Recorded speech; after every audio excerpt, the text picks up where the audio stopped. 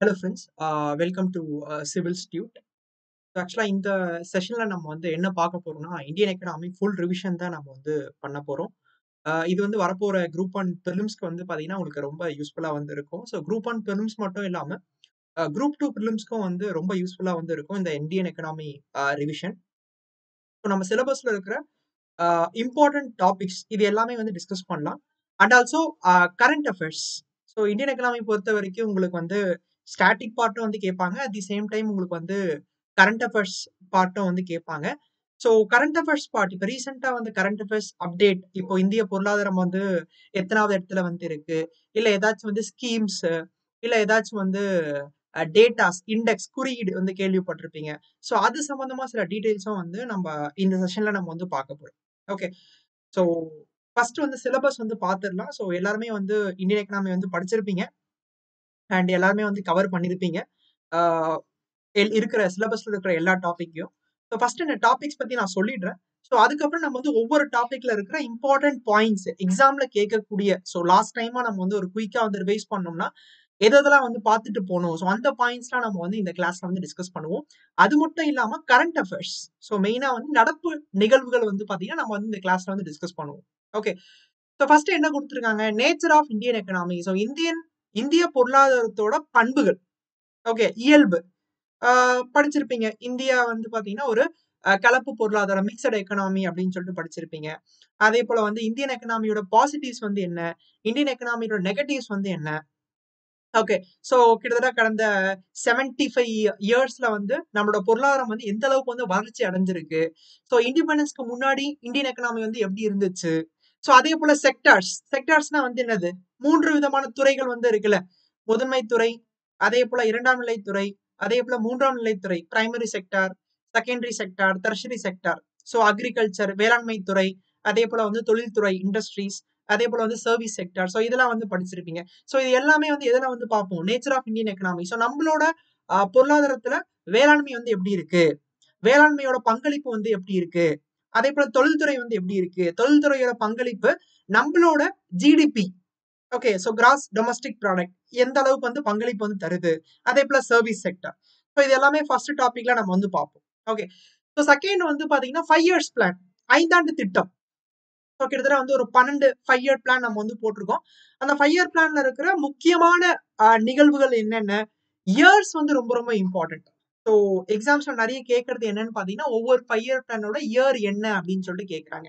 So அந்த year நம்ம வந்து பாக்குறது ரொம்ப ரொம்ப அவசியம். ஓகே. ஸோ பார்க்கலாம் 5 இயர் பிளான் பத்தி டீடைல்டா நம்ம வந்து பார்க்கலாம். ஓகே. ஸோ அடுத்தது வந்து பிளானிங் கமிஷன், அதாவது நிதி ஆணையம், அதாவது பினான்ஸ் கமிஷன் கேள்விப்பட்டிருப்பீங்க, நிதி ஆணையம். ஸோ இந்த பிளானிங் கமிஷன் வந்து திட்ட ஆணையம் அப்படின்னு சொல்லிட்டு சொல்றோம். ஓகே. ஸோ இந்த 5 ஆண்டு திட்டத்தை வந்து ப்ரிப்பேர் பண்றது யாரு, தயாரிக்கிறது யாரு அப்படின்னு சொல்லிட்டு பாத்தீங்கன்னா இந்த திட்ட ஆணையம் தான், பிளானிங் கமிஷன் தான். ஸோ இதே போல பினான்ஸ் கமிஷன் வந்து இருக்கு. ஸோ அது என்ன அப்படின்னு சொல்லிட்டு நான் சொல்றேன். ஓகே. நெக்ஸ்ட் வந்து நித்தி ஆயோக். ஸோ இப்போ பிளானிங் கமிஷன் வந்து பாத்தீங்கன்னா கிடையாது. ஸோ இதை வந்து அபாலிஷ் பண்ணிட்டு தான் நம்ம வந்து என்ன கொண்டு வந்தோம், இப்போதைக்கு வந்து நித்தி ஆயோக் அப்படின்னு சொல்லி நம்ம வந்து வச்சிருக்கோம். ஸோ இந்த பிளானிங் கமிஷன் பத்தி, நித்தி ஆயோக் பத்தி நான் செப்பரேட்டா வந்து நடத்துறேன். ஸோ பிளானிங் கமிஷன் என்ன, நித்தி ஆயோக்னா என்ன, ஸோ இதோட தலைவர் யாரு, துணைத் தலைவர் வந்து யாரு அப்படின்னு சொல்லிட்டு டீடைல்டா நம்ம வந்து பார்ப்போம். ஓகே. ஸோ ஃபர்ஸ்ட் டாபிக் வந்து ரொம்ப ரொம்ப இம்பார்ட்டன்ட். ஸோ இந்த டாபிக்ல வந்து கட்டாயம் உங்களுக்கு வந்து ஒரு 5 கொஸ்டின்ஸ் கிட்ட வந்து கேட்கலாம். ஸோ 5 இயர் பிளான்ல இருந்தே உங்களுக்கு வந்து கண்டிப்பா ஒரு கொஸ்டின் வந்து வந்துடலாம். பிளானிங் கமிஷன் பத்தியோ, இல்ல நித்தி ஆயோக் பத்தியோ, இல்ல nature of Indian economy. So இந்த டாபிக்ல இருந்தும் வந்து கொஸ்டின்ஸ் கட்டாயம் வந்து கேட்பாங்க. ஓகே. அண்ட் எக்கனாமியை பொறுத்த வரைக்கும் குரூப் ஒன் வந்து எடுத்துக்கிட்டீங்கன்னா கிட்டத்தட்ட வந்து ஒரு 20 கொஸ்டின்ஸ் வந்து கேட்கறதுக்கு வாய்ப்பு இருக்கு. ஓகே. ஸோ கிட்டத்தட்ட வந்து ஒரு 10 யூனிட்ஸ் வந்து இருக்கு. ஸோ அதில் எக்கனாமியை வந்து பாத்தீங்கன்னா 6th யூனிட்டா வந்து வச்சிருப்பாங்க. ஸோ எக்கனாமியை பொறுத்த வரைக்கும் 20 கொஸ்டின்ஸ் வந்து கேட்கறதுக்கு வாய்ப்பு இருக்கு. ஸோ அந்த கொஸ்டின்ஸ் ஸ்டாட்டிக்காவும் இருக்கலாம், இல்லாட்டி டைனமிக், அதாவது நடப்பு நிகழ்வுகள் கரண்ட் அஃபேர்ஸாவும் வந்து பாத்தீங்கன்னா கொஸ்டின்ஸ் வந்து கேட்கலாம். ஓகே. ஸோ ரெண்டுத்துக்குமே நம்ம வந்து தயாரா வந்து போகணும். ஓகே. ஸோ செகண்ட் பார்ட் வந்து பாத்தீங்கன்னா சோர்சஸ் ஆஃப் ரெவென்யூ. ஸோ வருவாய்கள். இப்ப அரசாங்கத்துக்கு வந்து பாத்தீங்கன்னா வருவாய் வந்து இருக்கும், அதே போல செலவு வந்து இருக்கும், எக்ஸ்பெண்டிச்சர் அப்படின்னு சொல்லிட்டு சொல்லுவோம். ஓகே. ஸோ சோர்சஸ் ஆஃப் ரெவென்யூனா எந்தெந்த இடத்துல இருந்து அரசுக்கு வந்து பாத்தீங்கன்னா ரெவென்யூ வந்து வருது. மெயினா வந்து என்னது, டாக்ஸ் கேள்விப்பட்டிருப்பீங்க. ஓகே. ஸோ அதே போல வந்து நான் டாக்ஸ் அப்படின்னு சொல்லிட்டு சொல்லுவோம். ஓகே. ஸோ நேர்முக வரி, மறைமுக வரி. ஃபர்ஸ்ட் வரி தான். இந்த வரியிலேயே நம்ம வந்து ரெண்டா வந்து பிரிக்கலாம். என்னென்னது, டைரக்ட் டாக்ஸ், இன்டைரக்ட் டாக்ஸ், நேர்முக வரி, மறைமுக வரி அப்படின்னு சொல்லிட்டு பிரிக்கலாம். அதே போல நான் டாக்ஸ், சில ஃபீ வந்து கலெக்ட் பண்ணுவாங்க, கவர்மெண்ட் சர்வீஸ் வந்து ப்ரொவைட் பண்ணுவாங்க. ஸோ அதுக்கு கலெக்ட் பண்ற ஃபீ. ஸோ இது எல்லாமே வந்து எதுக்குள்ள வந்து வந்துரும், நான் டாக்ஸ்குள்ள வந்து வந்துரும். ஸோ அதுதான் நம்ம என்னன்னு சொல்றோம், சோர்சஸ் ஆஃப் ரெவென்யூ அப்படின்னு சொல்லிட்டு சொல்லுவோம். ஸோ இது எல்லாமே நம்ம வந்து எங்க வந்து படிப்போம் அப்படின்னு சொல்லிட்டு பாத்தீங்கன்னா நம்மளோட பட்ஜெட்ல நம்ம வந்து பார்ப்போம். ஓகே, இப்ப பட்ஜெட் அப்படின்னு சொல்லிட்டு எடுத்துக்கிட்டீங்கனாலே உங்களுக்கு வந்து ரெண்டு சைடு வந்து இருக்கும். என்னென்ன இருக்கும், ஸோ ஒன்னு வந்து பாத்தீங்கன்னா தட் இஸ் ரெவென்யூ அப்படின்னு சொல்லிட்டு சொல்லுவோம், அரசுக்கு வரக்கூடிய வருவாய்கள். ஸோ அதே போல இன்னொரு சைடு வந்து பாத்தீங்கன்னா எக்ஸ்பெண்டிச்சர், அரசு வந்து எந்தெந்த விஷயங்களுக்கு எல்லாம் வந்து செலவு பண்றாங்க அப்படின்னு சொல்லிட்டு ரெண்டு விஷயம் வந்து இருக்கு. ஓகே, ஸோ வருவாய், அதே போல எக்ஸ்பெண்டிச்சர், செலவு. ஓகே, ஸோ அந்த பட்ஜெட் இப்போ லேட்டஸ்டா வந்து 2022-23 பட்ஜெட்ல யூனியன் பட்ஜெட், அதாவது நம்மளோட ஒன்றிய பட்ஜெட்டோட என்னது சில அம்சங்கள் வந்து இருக்கு. ஸோ அந்த அம்சங்கள் வந்து என்னென்ன அப்படின்னு சொல்லிட்டு நம்ம வந்து பார்க்கணும். ஸோ என்னென்ன ஸ்கீம்ஸ் ஏதாச்சும் வந்து புதுசா கொண்டு வந்திருக்காங்களா, இல்ல நம்மளோட ரெவன்யூ வந்து எவ்வளவு இருக்கு, நம்மளோட எக்ஸ்பெண்டிச்சர் வந்து எவ்வளவு இருக்கு, நம்மளோட நிதி பற்றாக்குறை வந்து எவ்வளவு இருக்கு. ஸோ அதெல்லாமே நம்ம வந்து எதுல வந்து பார்க்கணும், பட்ஜெட்ல வந்து பார்க்கணும். ஸோ அதை நம்ம பார்க்கலாம். பட்ஜெட்ல இப்போ ரீசெண்டா இருக்கிற பட்ஜெட் வச்சு நான் சில டேட்டாஸ் வந்து கொண்டு வந்திருக்கேன். ஸோ அதையும் நம்ம வந்து டீடைல்டா நம்ம வந்து டிஸ்கஸ் பண்ணலாம். ஓகே, ஸோ நெக்ஸ்ட் வந்து பாத்தீங்கன்னா RBI, reserve bank of India. So RBI பத்தி வந்து கொஸ்டின்ஸ் கேட்கலாம். ஸோ ஆர்பிஐ வந்து அவங்களோட ஃபங்க்ஷன்ஸ் வந்து என்ன, அதே போல ஆர்பிஐ வந்து எப்ப எஸ்டாப்ளிஷ் பண்ணாங்க. ஸோ முக்கியமா கேட்கறது என்னன்னு பாத்தீங்கன்னா ஆர்பிஐயோட ஃபங்க்ஷன்ஸ் வந்து கேட்பாங்க. Okay, so reserve bank of India பத்தி நம்ம வந்து சில கீ பாயிண்ட்ஸ் வந்து கொண்டு வந்திருக்கேன். ஸோ அதை நம்ம வந்து டிஸ்கஸ் பண்ணலாம். Okay, fiscal policy, monetary policy. So fiscal பாலிசினா என்னது, நிதி கொள்கை அப்படின்னு சொல்லிட்டு சொல்லுவோம். ஓகே, மானிட்டரி பாலிசினா பணவியல் கொள்கை ஆர் பணக்கொள்கை அப்படின்னு சொல்லிட்டு சொல்றோம். இப்போ இந்த பிஸ்கல் பாலிசியை வந்து பாக்குறது யாரு அப்படின்னு சொல்லிட்டு பாத்தீங்கன்னா கவர்மெண்ட் ஆஃப் இந்தியா. ஓகே, அரசாங்கம் வந்து பார்க்கக்கூடிய கொள்கை வந்து நிதி கொள்கை. மானிட்டரி பாலிசி வந்து யாரு பார்ப்பாங்கன்னா reserve bank of India. So RBI பார்க்கக்கூடிய கொள்கை வந்து என்னன்னு பாத்தீங்கன்னா என்னது, மானிட்டரி பாலிசி, பணவியல் கொள்கை. ஸோ அரசாங்கத்துக்கு ஒரு முக்கியமான கடமையா வந்து என்ன இருக்கும், நாட்டோட வளர்ச்சி, growth வந்து இருக்கும். அதே போல ஆர்பிஐக்கு ஒரு முக்கியமான கடமை வந்து என்னன்னு பாத்தீங்கன்னா நாட்டுல பணவீக்கத்தை வந்து பாத்தீங்கன்னா கட்டுக்குள்ள வந்து வைக்கிறது. சோ அதுதான் ஆர்பிஐயோட ஒரு முக்கியமான கடமையா வந்து இருக்கும். அப்போ ஆர்பிஐ வந்து என்ன பண்றாங்க, மணி சர்க்குலேஷனை வந்து கட்டுப்படுத்துறாங்க. சோ மார்க்கெட்ல, எக்கனாமில வந்து பாத்தீங்கன்னா எவ்வளவு பணப்புழக்கம் வந்து இருக்கணும் அப்படின்னு சொல்லிட்டு அதை கட்டுப்படுத்துறது யாருன்னு பாத்தீங்கன்னா ஆர்பிஐ. ஓகே, சோ பணவீக்கத்தை வந்து மெயின்டைன் பண்றது ஆர்பிஐ. சோ அதுதான் நம்ம என்னன்னு சொல்றோம், மானிட்டரி பாலிசி அப்படின்னு சொல்லிட்டு சொல்றோம். இப்ப கூட நியூஸ்ல பாத்திருப்பீங்க, ரீசெண்டா ஆர்பிஐ வந்து நிறைய வட்டி விகிதத்தெல்லாம் வந்து ஏத்திருப்பாங்க. இந்த repo rate, reverse repo rate, இந்த சிஆர்ஆர், எஸ்எல்ஆர் இதெல்லாம் வந்து கேள்விப்பட்டிருப்பீங்க. சோ நாட்டுல வந்து பணவீக்கம் கொஞ்சம் அதிகமா இருக்கிறதுனால இந்த வட்டி விகிதம்லாம் வந்து ஏத்திருப்பாங்க. சோ மணி சப்ளை வந்து குறைச்சாதான் என்ன ஆகும், பணவீக்கமும் வந்து குறையும் அப்படின்னு சொல்லிட்டு இப்ப ரீசெண்டா வந்து சில மெஷர்ஸ் ஆர்பிஐ வந்து எடுத்திருப்பாங்க. ஓகே, சோ பார்க்கலாம், பிஸ்கல் பாலிசி பத்தி வந்து பார்க்கலாம். அதே போல மானிட்டரி பாலிசி பத்தி நான் வந்து சொல்றேன். ஓகே, நெக்ஸ்ட் வந்து பினான்ஸ் கமிஷன், நிதி ஆணையம். இவங்க எதுக்காக பினான்ஸ் கமிஷன், ஏற்கனவே நான் வந்து பிளானிங் கமிஷன் சொன்னேன். பிளானிங் கமிஷன் அவங்களோட வேலை வந்து என்னது, 5 இயர் பிளான ப்ரிப்பேர் பண்றதுதான் பிளானிங் கமிஷனோட வேலை அப்படின்னு சொல்லிட்டு சொன்னேன். சோ அதே போல பினான்ஸ் கமிஷனோட வேலை என்னன்னு பாத்தீங்கன்னா ஒன்றிய அரசுக்கு, ஓகேவா, அதாவது சென்ட்ரல் கவர்மெண்ட்டுக்கு வரக்கூடிய ரெவென்யூவை ஸ்டேட்டுக்கு எவ்வளவு வந்து பிரிச்சு கொடுக்கலாம் அப்படின்னு சொல்லிட்டு பரிந்துரை செய்யற ஆணையம் தான் வந்து யாரு, பினான்ஸ் கமிஷன் அப்படின்னு சொல்லிட்டு சொல்றோம். ஓகே, சோ அப்போ resource sharing between union and state government. So எந்தெந்த விஷயங்களுக்கு வந்து யாரு வந்து வரி வந்து விதிக்கலாம், யார் வந்து வரி வந்து கலெக்ட் பண்ணலாம். சோ கேள்விப்பட்டிருப்பீங்க, நம்ம பாலிட்டியில 7வது பட்டியல், 7th ஸ்கெடியூல் அப்படின்னு சொல்லிட்டு படிச்சிருப்பீங்க. சோ அதுல வந்து 3 விதமான பட்டியல் வந்து இருக்கு. என்னென்னது, ஒன்றிய பட்டியல், மாநில பட்டியல் மற்றும் பொது பட்டியல். சோ யாரு எந்த விஷயத்துல வந்து டாக்ஸ் வந்து போடலாம், டாக்ஸ் வந்து கலெக்ட் பண்ணலாம்.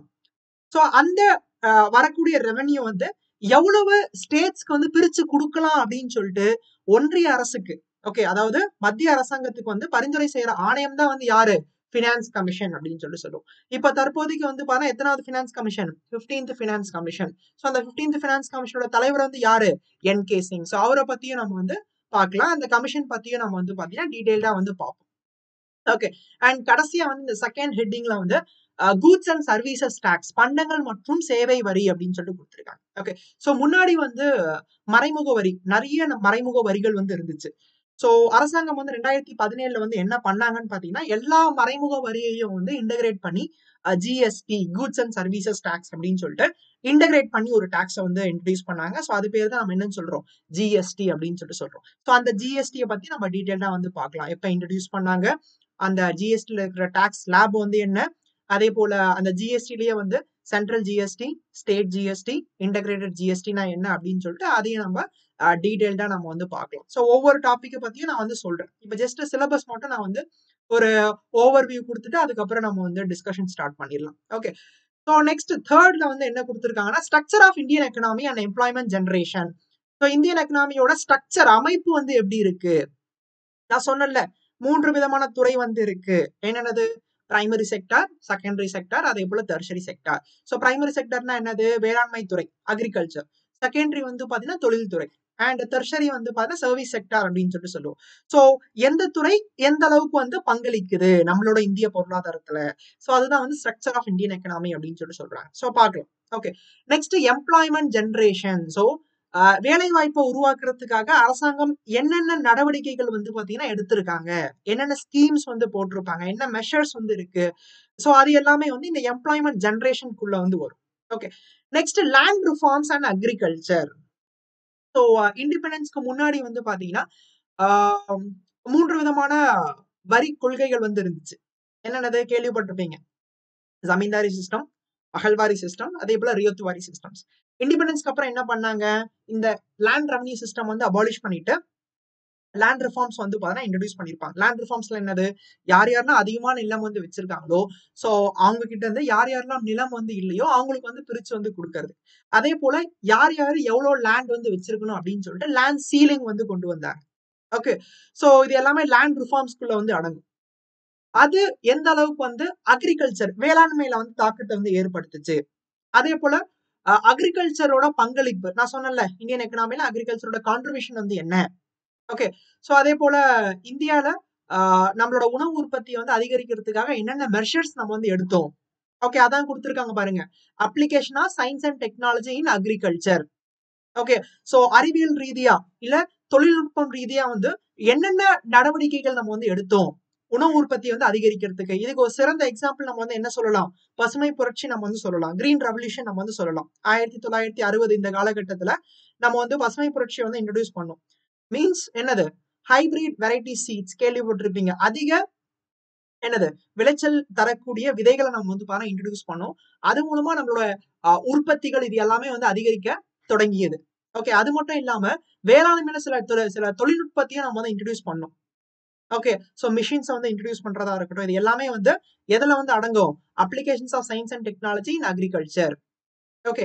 Next industrial growth. ஸோ இண்டிபெண்டன்ஸ்ல இருந்து இப்ப வரைக்கும் நம்மளோட தொழில்துறை வளர்ச்சி வந்து எப்படி இருந்திருக்கு. ஓகே. இண்டஸ்ட்ரீஸ் வந்து எப்படி இருந்திருக்கு. ஸோ இதெல்லாம் வந்து கேள்விப்பட்டிருப்பீங்க.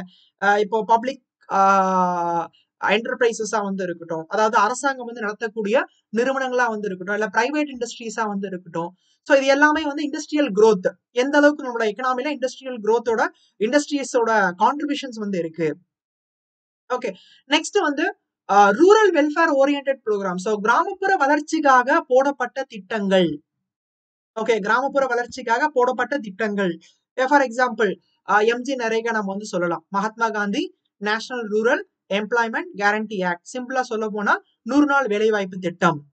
அதே போல பிரதான் மந்திரி கிராம் சதக் யோஜனா, ஊரக சாலைகளை வந்து பாத்தீங்கன்னா மேம்படுத்துறதுக்காக கொண்டு வரப்பட்ட திட்டம் தான் வந்து என்னது, பிரதான் மந்திரி கிராம் சதக் யோஜனா அப்படின்னு சொல்லி சொல்லுவோம். இந்த மாதிரி என்னென்ன ரூரல் டெவலப்மெண்ட்காக நம்ம ஸ்கீம்ஸ் நம்ம வந்து போட்டிருக்கோம். ஸோ அந்த ஸ்கீம்ஸ் எல்லாமே வந்து கேட்பாங்க. எப்படி கேட்பாங்க அப்படின்னு சொல்லிட்டு பாத்தீங்கன்னா, எய்தர் உங்களுக்கு வந்து தட் இஸ் இயர் வந்து கேட்கலாம், ஒரு ஸ்கீம் வந்து எந்த இயர் வந்து போடப்பட்டது அப்படின்னு சொல்லி கேட்கலாம். அப்படி இல்லாட்டி அந்த ஸ்கீமோட அப்ஜெக்டிவ்ஸ் வந்து கேட்கலாம். அந்த ஸ்கீம் எந்த நோக்கத்திற்காக போடப்பட்டது, யாரை டார்கெட் பண்ணி போடப்பட்டது, இல்லாட்டி அந்த ஸ்கீம் எந்த மினிஸ்ட்ரி கீழே வந்து வருது, எந்த அமைச்சகம் கீழே வந்து வருது அப்படின்னு சொல்லிட்டு அதையும் வந்து கேட்கலாம். ஓகே. சோ நெக்ஸ்ட் வந்து பாத்தீங்கன்னா சோசியல் ப்ராப்ளம்ஸ். சோ என்னென்ன சமூக பிரச்சனைகள். ஸோ பாப்புலேஷனால என்னென்ன பிரச்சனைகள் வந்து ஏற்பட்டிருக்கு. இப்ப இந்தியால வந்து பாத்தீங்கன்னா ஒரு பாப்புலேஷன் ஒரு மெயின் கன்சர்ன்டா வந்து இருக்கு. எந்த அளவுக்கு வந்து பாப்புலேஷன் ஒரு பூனா வந்து பார்க்கப்பட்டுச்சோ அதே அளவுக்கு வந்து பாத்தீங்கன்னா பாப்புலேஷன் வந்து ஒரு கன்சர்னாவும் நம்ம வந்து பாக்குறோம். ஓகேயா? சோ பாப்புலேஷன் இந்தியால பாப்புலேஷன் growth வந்து எப்படி இருந்துச்சு? பாப்புலேஷனை கண்ட்ரோல் பண்றதுக்காக இந்திய அரசாங்கம் வந்து என்னென்ன நடவடிக்கைகள்லாம் வந்து எடுத்தாங்க? சோ கேட்கலாம். பாப்புலேஷனுக்காக என்னென்ன ஸ்கீம்ஸ் நம்ம வந்து போட்டிருக்கோம்? கண்ட்ரோல் பண்றதுக்கு என்னென்ன ஸ்கீம்ஸ் நம்ம வந்து போட்டிருக்கோம்? தற்போதைக்கு வந்து பாப்புலேஷன் வந்து எவ்வளவு இருக்கு? அதே போல 2011 சென்சஸ் அடிப்படையில இந்தியாவோட பாப்புலேஷன் எவ்வளவு? டென்சிட்டி மக்கள் தொகை அடர்த்தி வந்து எவ்வளவு? அதே போல பாலின விகிதம் வந்து எவ்வளவு? சோ இதெல்லாம் வந்து கேட்கலாம் பாப்புலேஷன்ல. ஓகே. சோ நெக்ஸ்ட் வந்து பாத்தீங்கன்னா எஜுகேஷன். ஓகே. சோ கல்வி இண்டிபெண்டன்ஸ்ல இருந்து இப்ப வரைக்கும் கல்வி வளர்ச்சி வந்து எப்படி இருந்திருக்கு? சோ இதை நம்ம பிரிக்கலாம். எப்படி? Primary, secondary, higher education. So பிரிச்சிடலாம். பிரிச்சு கல்வி எஜுகேஷன் ஃபார் ஆல் இது கேள்விப்பட்டிருப்பீங்க. அனைவருக்கும் கல்வி. ஸோ 6ல இருந்து 14 வயசு இருக்க குழந்தைகளுக்கு வந்து பாத்தீங்கன்னா இலவச மற்றும் கட்டாய கல்வி வந்து கொடுக்கணும் அப்படின்னு சொல்லிட்டு நம்மளோட கான்ஸ்டிடியூஷன்லயே வந்து சொல்லியிருக்கு. ஓகே. ஆர்டிகல் 21A நம்ம வந்து என்ன சொல்லியிருக்கோம்? 6ல இருந்து 14 வயசு இருக்க குழந்தைங்களுக்கு இலவச மற்றும் கட்டாய கல்வி வந்து கொடுக்கணும். ஸோ அதுக்காக வந்து போடப்பட்ட ஒரு சட்டம் தான் வந்து என்னது? ரைட் டு எஜுகேஷன் அப்படின்னு சொல்லிட்டு சொல்லுவோம். 2009 போடப்பட்ட சட்டம். அதே போல ஸ்கீம்ஸ் எஜுகேஷன்ஸ்க்காக போடப்பட்ட ஸ்கீம்ஸ் கேள்விப்பட்டிருப்பீங்க. சர்வ சிக்ஷா அபியான், ராஷ்டிரிய மத்தியம சிக்ஷா அபியான். ஓகே. இப்ப ரீசெண்டா சமகர சிக்ஷா அபியான். ஓகே. இந்த மாதிரி நிறைய ஸ்கீம்ஸ் வந்து இருக்கு. எஜுகேஷன்ஸ்க்காக போடப்பட்ட ஸ்கீம்ஸ் வந்து இருக்கு. ஓகே. சோ நெக்ஸ்ட் வந்து ஹெல்த். ஓகே. எந்த அளவுக்கு வந்து எஜுகேஷன் வந்து முக்கியமோ அதே அளவுக்கு சுகாதாரமும் வந்து முக்கியம். சேம் என்னென்ன ஸ்கீம்ஸ் நம்ம வந்து போட்டிருக்கோம் ஹெல்த்துக்காக. இப்ப ரீசெண்டா இப்ப COVID-19 காலகட்டத்துல நம்மளோட ஹெல்த் இன்ஃப்ராஸ்ட்ரக்சர் வந்து எப்படி இருந்துச்சு? இதெல்லாம் வந்து கேட்கறதுக்கு வாய்ப்பு இருக்கு. ஹெல்த் ரிலேட்டடா வந்து பாரு கேட்கலாம். ஓகே. அதே போல ஹெல்த்துக்காக நம்ம எவ்வளவு எக்ஸ்பெண்டிச்சர் நம்ம ஜிடிபில இருந்து செலவு பண்றோம்? எஜுகேஷனுக்காக நம்ம எவ்வளவு எக்ஸ்பெண்டிச்சர் வந்து செலவு பண்றோம் நம்ம ஜிடிபில? ஓகே. அதே போல எம்ப்ளாய்மெண்ட் அண்ட் பாவர்ட்டி வேலை வாய்ப்பை உருவாக்குறதுக்காக என்னென்ன நடவடிக்கைகள் நம்ம வந்து எடுத்திருக்கோம்? அதே போல பாவர்ட்டி வந்து கட்டுப்படுத்துறதுக்காக என்னென்ன ஸ்கீம்ஸ் நம்ம வந்து போட்டிருக்கோம்? இதுக்காக வந்து ஏதாச்சும் கமிட்டிஸ் நம்ம வந்து போட்டிருக்கோமா? இதெல்லாம் வந்து பாவர்ட்டில வந்து கேட்கலாம். ஓகே. சோ சிலபஸ் பொறுத்த வரைக்கும் ரொம்ப ரொம்ப சிம்பிள் தான். அண்ட் கொஷின்ஸும் வந்து ரொம்ப காம்ப்ளிகேட்டடா வந்து கேட்க மாட்டாங்க. குரூப் 2ல வந்து பார்த்திருப்பீங்க எக்கனாமிக் கொஷின்ஸ் வந்து எப்படி இருந்திருக்கும் அப்படின்னு சொல்லிட்டு. அதை விட கொஞ்சம் வந்து என்ன சொல்றது ஸ்டேட்மெண்ட் பேஸ்டு கொஷின்ஸ் வந்து கேட்கறதுக்கு வாய்ப்பு இருக்கே தவிர ரொம்ப ஹார்டா வந்து பாத்தீங்கன்னா போக மாட்டாங்க. ஓகே. அது மட்டும் வந்து ஷூர். ஓகே. சோ இப்போ நம்ம என்ன பண்ணலாம்னா சிலபஸ் நான் உங்களுக்கு வந்து தமிழ்லயும் வந்து கொடுத்துருக்கேன் அண்ட் எக்ஸ்பிளைன் பண்ணது நான் தமிழ்ல எக்ஸ்பிளைன் பண்ணியிருக்கேன். ஸோ நெக்ஸ்ட் நம்ம வந்து ஃபர்ஸ்ட் டாபிக் இந்த நேச்சர் ஆஃப் இந்தியன் எக்கனாமி அப்படின்னு சொல்லிட்டு சொன்னல. ஸோ அந்த டாபிக்கை நம்ம வந்து இப்ப டிஸ்கஸ் பண்ணலாம். ஓகேவா?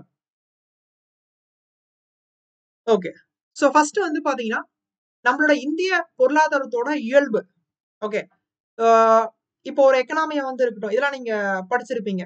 ஒரு எக்கனாமிக் வந்து பாத்தீங்கன்னா அந்த பொருளாதாரத்தை எதை வச்சு மெஷர் பண்ணுவாங்கன்னு கேட்டீங்கன்னா அந்த நாட்டோட வருவாய் நேஷனல் இன்கம் அப்படின்னு சொல்லிட்டு சொல்லுவோம். அந்த நேஷனல் இன்கம் வந்து எதை வச்சு கால்குலேட் பண்றாங்க? அந்த நாட்டோட ஜிடிபி அப்படின்னு சொல்லிட்டு சொல்லுவோம். அதாவது கிராஸ் டொமஸ்டிக் ப்ராடக்ட் அப்படின்னு சொல்லிட்டு சொல்லுவோம்.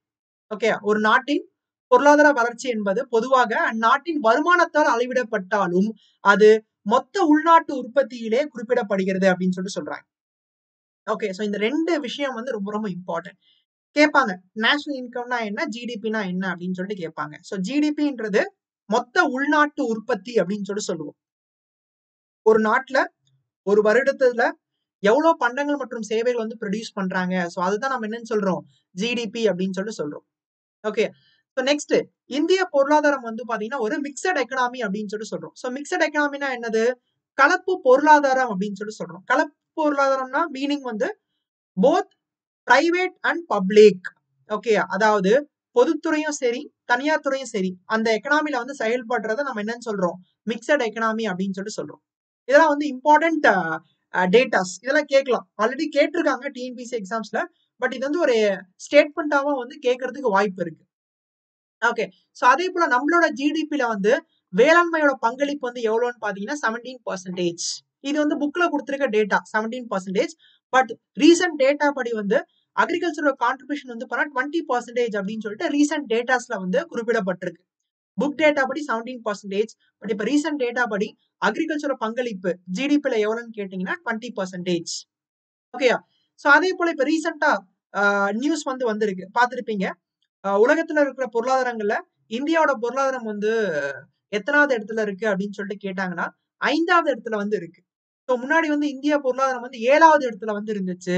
ஸோ 2 இடம் வந்து முன்னேறி தற்போதைக்கு இந்திய பொருளாதாரம் வந்து எத்தனாவது இடத்துல வந்து இருக்குன்னு கேட்டாங்கன்னா 5வது இடம். இதை வந்து ஒரு கொஸ்டினா வந்து கேட்கறதுக்கு வாய்ப்பு இருக்கு. ஸோ இதுதான் நான் சொன்னேன்ல கரண்ட் அஃபேர்ஸ். ஓகே. அண்ட் நம்மளோட ஜிடிபியோட வேல்யூ எவ்வளவுன்னு பாத்தீங்கன்னா $2.651 ட்ரில்லியன். இதையும் வந்து கேட்கலாம். நம்மளோட எக்கனாமிக் ஜிடிபி எவ்வளவுன்னு பாத்தீங்கன்னா $2.651 trillion. Okay. So GDP growth வந்து தற்போதைக்கு எவ்வளவு வந்து இருக்கு 6.68% வந்து நம்மளோட ஜிடிபி growth வந்து இருக்கு. ஸோ ஃபர்ஸ்ட்ல வந்து யார் இருக்கா? யூஎஸ் வந்து இருக்காங்க. செகண்ட்ல வந்து சைனா வந்து இருக்காங்க. தேர்ட் வந்து ஜப்பான், ஃபோர்த் ஜெர்மனி, ஃபிஃப்த் வந்து இந்தியா. ஓகே. இது வந்து in terms of GDP gross domestic product. அதே போல in terms of purchasing power parity வாங்கும் சக்தி சமநிலைப்படி இந்தியா வந்து எத்தனாவது இடத்துல வந்து இருக்காங்கன்னா 3வது இடத்துல வந்து இருக்காங்க. இன் டர்ம்ஸ் ஆஃப் ஜிடிபில இந்தியா 5வது இடம். இன் டர்ம்ஸ் ஆஃப் பிபிபில அதாவது பர்ச்சேசிங் பவர் பேரிட்டில இந்தியா வந்து 3வது இடத்துல வந்து இருக்காங்க. ஓகேவா? சோ ரெண்டுமே வந்து ஞாபகம் வச்சுக்கோங்க, கேட்கறதுக்கு வாய்ப்பு இருக்கு. இப்போ உலக அளவுல இந்திய பொருளாதாரம் வந்து எப்படி இருக்கு அப்படின்னு சொல்லிட்டு பார்த்துட்டோம். இப்போ இந்தியாக்குள்ள மாநிலங்களோட பொருளாதாரம் வந்து எப்படி இருக்கு, யாரு வந்து ஃபர்ஸ்ட் பிளேஸ்ல இருக்கா, யாரு செகண்ட் பிளேஸ்ல இருக்கா அப்படின்னு சொல்லிட்டு பார்க்க வேண்டியது ரொம்ப அவசியம். ஓகே. சோ 2019-20 இந்த டேட்டாஸ் தான் நம்மளுக்கு வந்து கிடைச்சிருக்கு. 2019-20 டேட்டா படி மகாராஷ்டிரா தான் வந்து பாத்தீங்கன்னா என்னது லார்ஜஸ்ட் ஸ்டேட்டா வந்து இருக்கு. அதாவது பொருளாதார அடிப்படையில மிகப்பெரிய மாநிலம் எது அப்படின்னு சொல்லிட்டு கேட்டாங்கன்னா மகாராஷ்டிரா. ஓகே. இந்தியாலேயே வந்து அதிக ஜிடிபி கொண்ட மாநிலம் இல்ல நம்ம ஜிடிபில அதிகமா கான்ட்ரிபியூட் பண்ற மாநிலம் யாரு அப்படின்னு சொல்லிட்டு கேட்டாங்கன்னா மகாராஷ்டிரா. ஓகே. சோ தமிழ்நாடு வந்து எத்தனாவது இடத்துல இருக்குன்னு கேட்டாங்கன்னா தமிழ்நாடு வந்து 2வது இடத்துல வந்து இருக்கு. ஓகே. இப்ப கூட நம்மளோட சீஃப் மினிஸ்டர் வந்து சொல்லியிருப்பாரு, நம்மளோட தமிழ்நாடு எக்கனாமி வந்து 1 ட்ரில்லியன் எக்கனாமியா வந்து நம்ம மாத்தணும், $1 ட்ரில்லியன் எக்கனாமியா நம்ம வந்து மாத்தணும் அப்படின்னு சொல்லிட்டு ஒரு பிளான் வந்து லான்ச் பண்ணிருப்பாங்க. ஓகேவா? சோ தமிழ்நாடு வந்து எத்தனாவது இடத்துல வந்து இருக்கு? 2வது இடத்துல வந்து இருக்கு in terms of GDP state வைஸ்ல.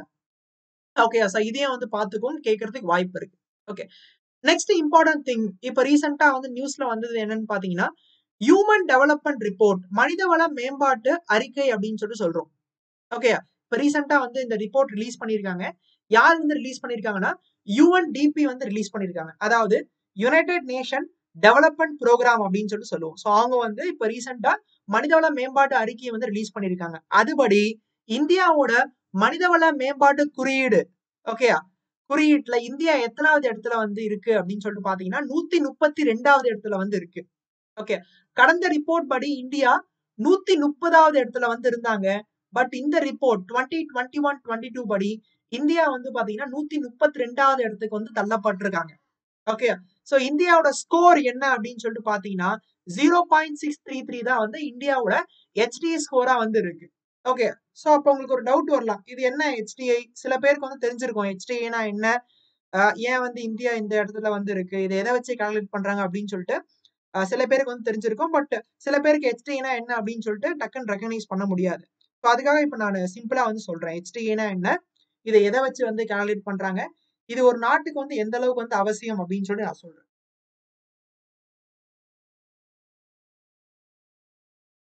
Human development index ஒரு நாட்டுல கல்வி வந்து எப்படி இருக்கு, ஓகே, எஜுகேஷன் வந்து எப்படி இருக்கு, அண்ட் அதே போல வந்து அங்க சுகாதாரம் வந்து எப்படி இருக்கு, மக்களோட வாழ்வாதாரம் வந்து எப்படி இருக்கு, இந்த 3 விஷயத்தை அடிப்படையா வச்சு கால்குலேட் பண்ணக்கூடியதுதான் வந்து என்னது ஹியூமன் டெவலப்மெண்ட் இண்டெக்ஸ் அப்படின்னு சொல்லிட்டு சொல்றோம்.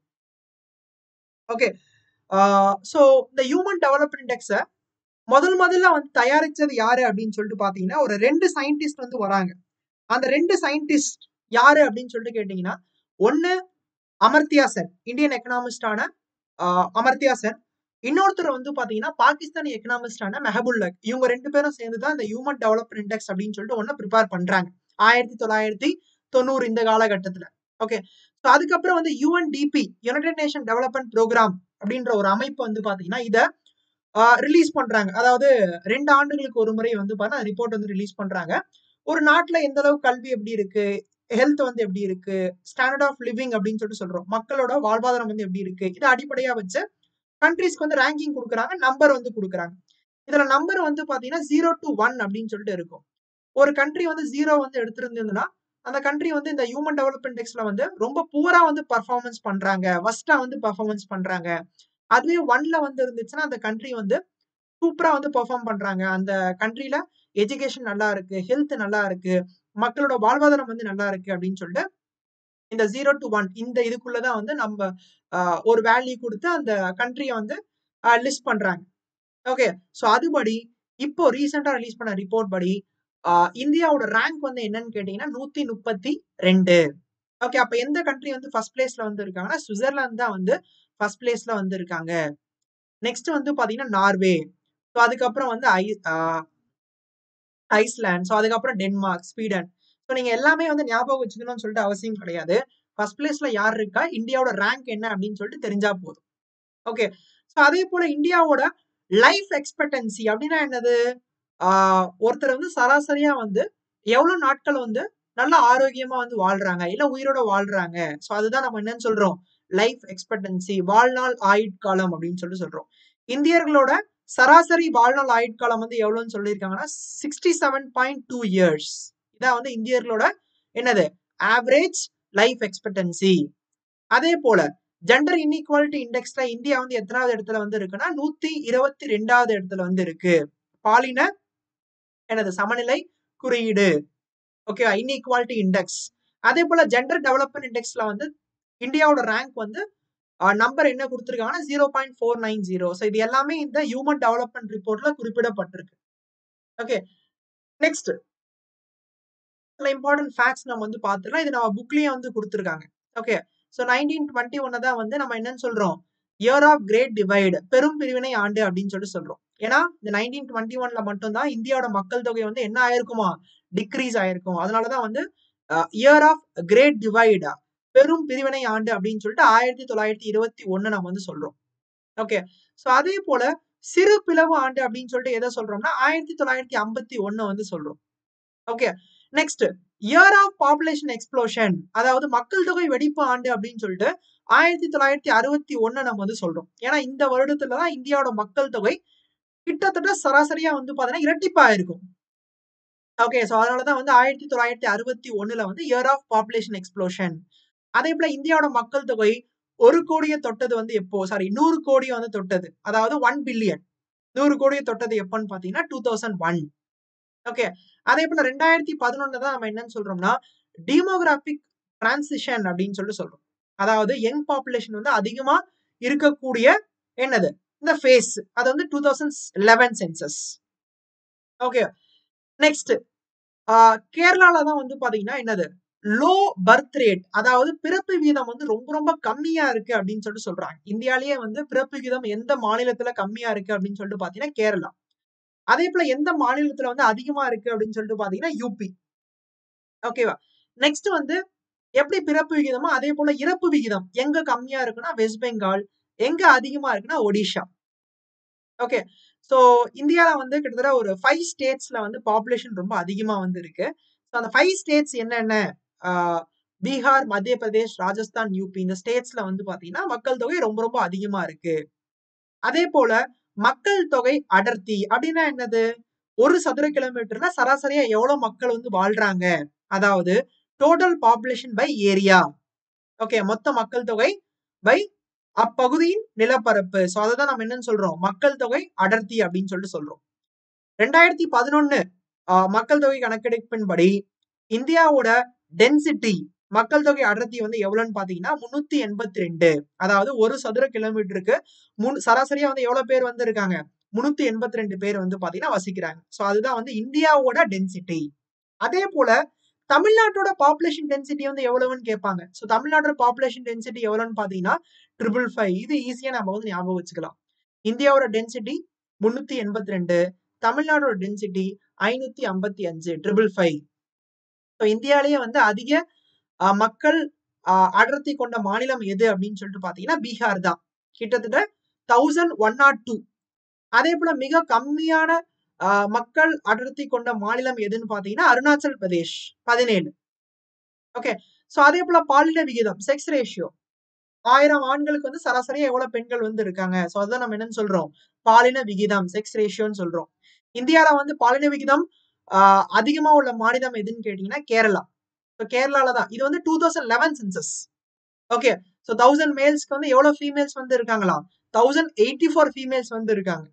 அதே போல எந்த மாநிலத்துல செக்ஸ் ரேஷியோ ரொம்ப கம்மியா இருக்கு அப்படின்னு சொல்லிட்டு பாத்தீங்கன்னா ஹரியானா. 1000 மேல்ஸ்க்கு வந்து வெறும் 877 ஃபீமேல்ஸ் மட்டும் தான் வந்து இருக்காங்க. ஓகே. சோ அதே போல தமிழ்நாட்டோட செக்ஸ் ரேஷியோ வந்து எவ்வளவு அப்படின்னு சொல்லிட்டு கேட்பாங்க. ஆஸ் பர் 2011 சென்சஸ் படி தமிழ்நாட்டோட செக்ஸ் ரேஷியோ வந்து பாத்தீங்கன்னா 995. ஓகே. சோ செக்ஸ் ரேஷியோ அடிப்படையில தமிழ்நாடு எத்தனாவது இடத்துல வந்து இருக்காங்கன்னா 3வது இடத்துல வந்து இருக்காங்க. சோ ஃபர்ஸ்ட்ல வந்து யார் இருக்காங்க? கேரளா வந்து இருக்காங்க. செகண்ட்ல வந்து யார் இருக்காங்க? புதுச்சேரி வந்து இருக்காங்க. தேர்ட் பிளேஸ்ல வந்து பாத்தீங்கன்னா தமிழ்நாடு வந்து இருக்காங்க. In terms of sex ratio. Okay. So அதே போல கல்வி அறிவு அதிகம் கொண்ட மாநிலம் எது அப்படின்னு சொல்லிட்டு பாத்தீங்கன்னா கேரளா. கிட்டத்தட்ட 94% ஆஃப் பீப்புள் வந்து பாத்தீங்கன்னா என்னது லிட்ரேட்டா வந்து இருக்காங்க. ஓகே. சோ அதே போல கல்வி அறிவு விகிதம் வந்து ரொம்ப கம்மியா கொண்ட மாநிலம் எது பாத்தீங்கன்னா பீகார். ஓகே. சோ அதிகம் கொண்ட மாநிலம் வந்து கேரளா.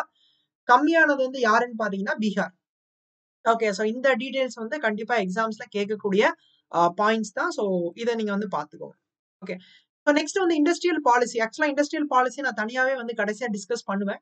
பட் இங்க கொடுத்துருக்கேன். ஸோ இண்டஸ்ட்ரியல் பாலிசி தொழில்துறை கொள்கை 1948ல இதுதான் வந்து இந்தியால போடப்பட்ட ஃபர்ஸ்ட் இண்டஸ்ட்ரியல் பாலிசி. இதையே வந்து ஒரு கொஸ்டினா வந்து கேட்கலாம். ஸோ இது அடிப்படையில நம்ம வந்து இண்டஸ்ட்ரீஸ வந்து ஒரு 4 வகையா நம்ம வந்து பிரிச்சிருக்கோம். அதாவது public sector, public cum private sector, controlled private sector, private and cooperative sectors அப்படின்னு சொல்லிட்டு 4ஆ நம்ம வந்து பிரிச்சிருக்கோம். ஓகே. சோ அதுக்கப்புறம் செகண்ட் பாலிசி நம்ம வந்து எப்ப கொண்டு வந்திருப்போம்னா 1956ல செகண்ட் இண்டஸ்ட்ரியல் பாலிசி நம்ம வந்து கொண்டு வந்திருப்போம். இந்த இண்டஸ்ட்ரியல் பாலிசியோட வடிவமைப்பாளர் வந்து யாரு அப்படின்னு சொல்லி கேட்டீங்கன்னா மெகலனோபிஸ், பிசி மெகலனோபிஸ் தான் இந்த இண்டஸ்ட்ரியல் பாலிசியோட வடிவமைப்பாளர். ஓகே. சோ இதுபடி இண்டஸ்ட்ரீஸ வந்து ஒரு 3 கேட்டகரியா நம்ம வந்து பிரிச்சிருப்போம். ஓகே. சோ மேல இருக்கிறது 4 கேட்டகரி, கீழ இருக்கிறது வந்து பாத்தீங்கன்னா 3 கேட்டகரி. ஓகே. சோ வேற சில இம்பார்ட்டன்ட் ஃபேக்ட்ஸ் வந்து இருக்கு. சோ அதையே நம்ம வந்து பார்க்கலாம். இந்தியாவோட ஃபர்ஸ்ட் மாடர்னைஸ்டு ஜூட் இண்டஸ்ட்ரி வந்து எங்க அமைக்கப்பட்டதுன்னா வெஸ்ட் பெங்கால்ல இருக்க ரேஸ்ட்ரால வந்து அமைக்கப்பட்டது. எந்த ஆண்டுன்னு கேட்டீங்கன்னா 1855. ஓகே. 1855. அதே போல first Indian modernised cotton cloth mill வந்து எங்க அமைக்கப்பட்டதுன்னா ஃபோர்ட் கிளாஸ்டர்.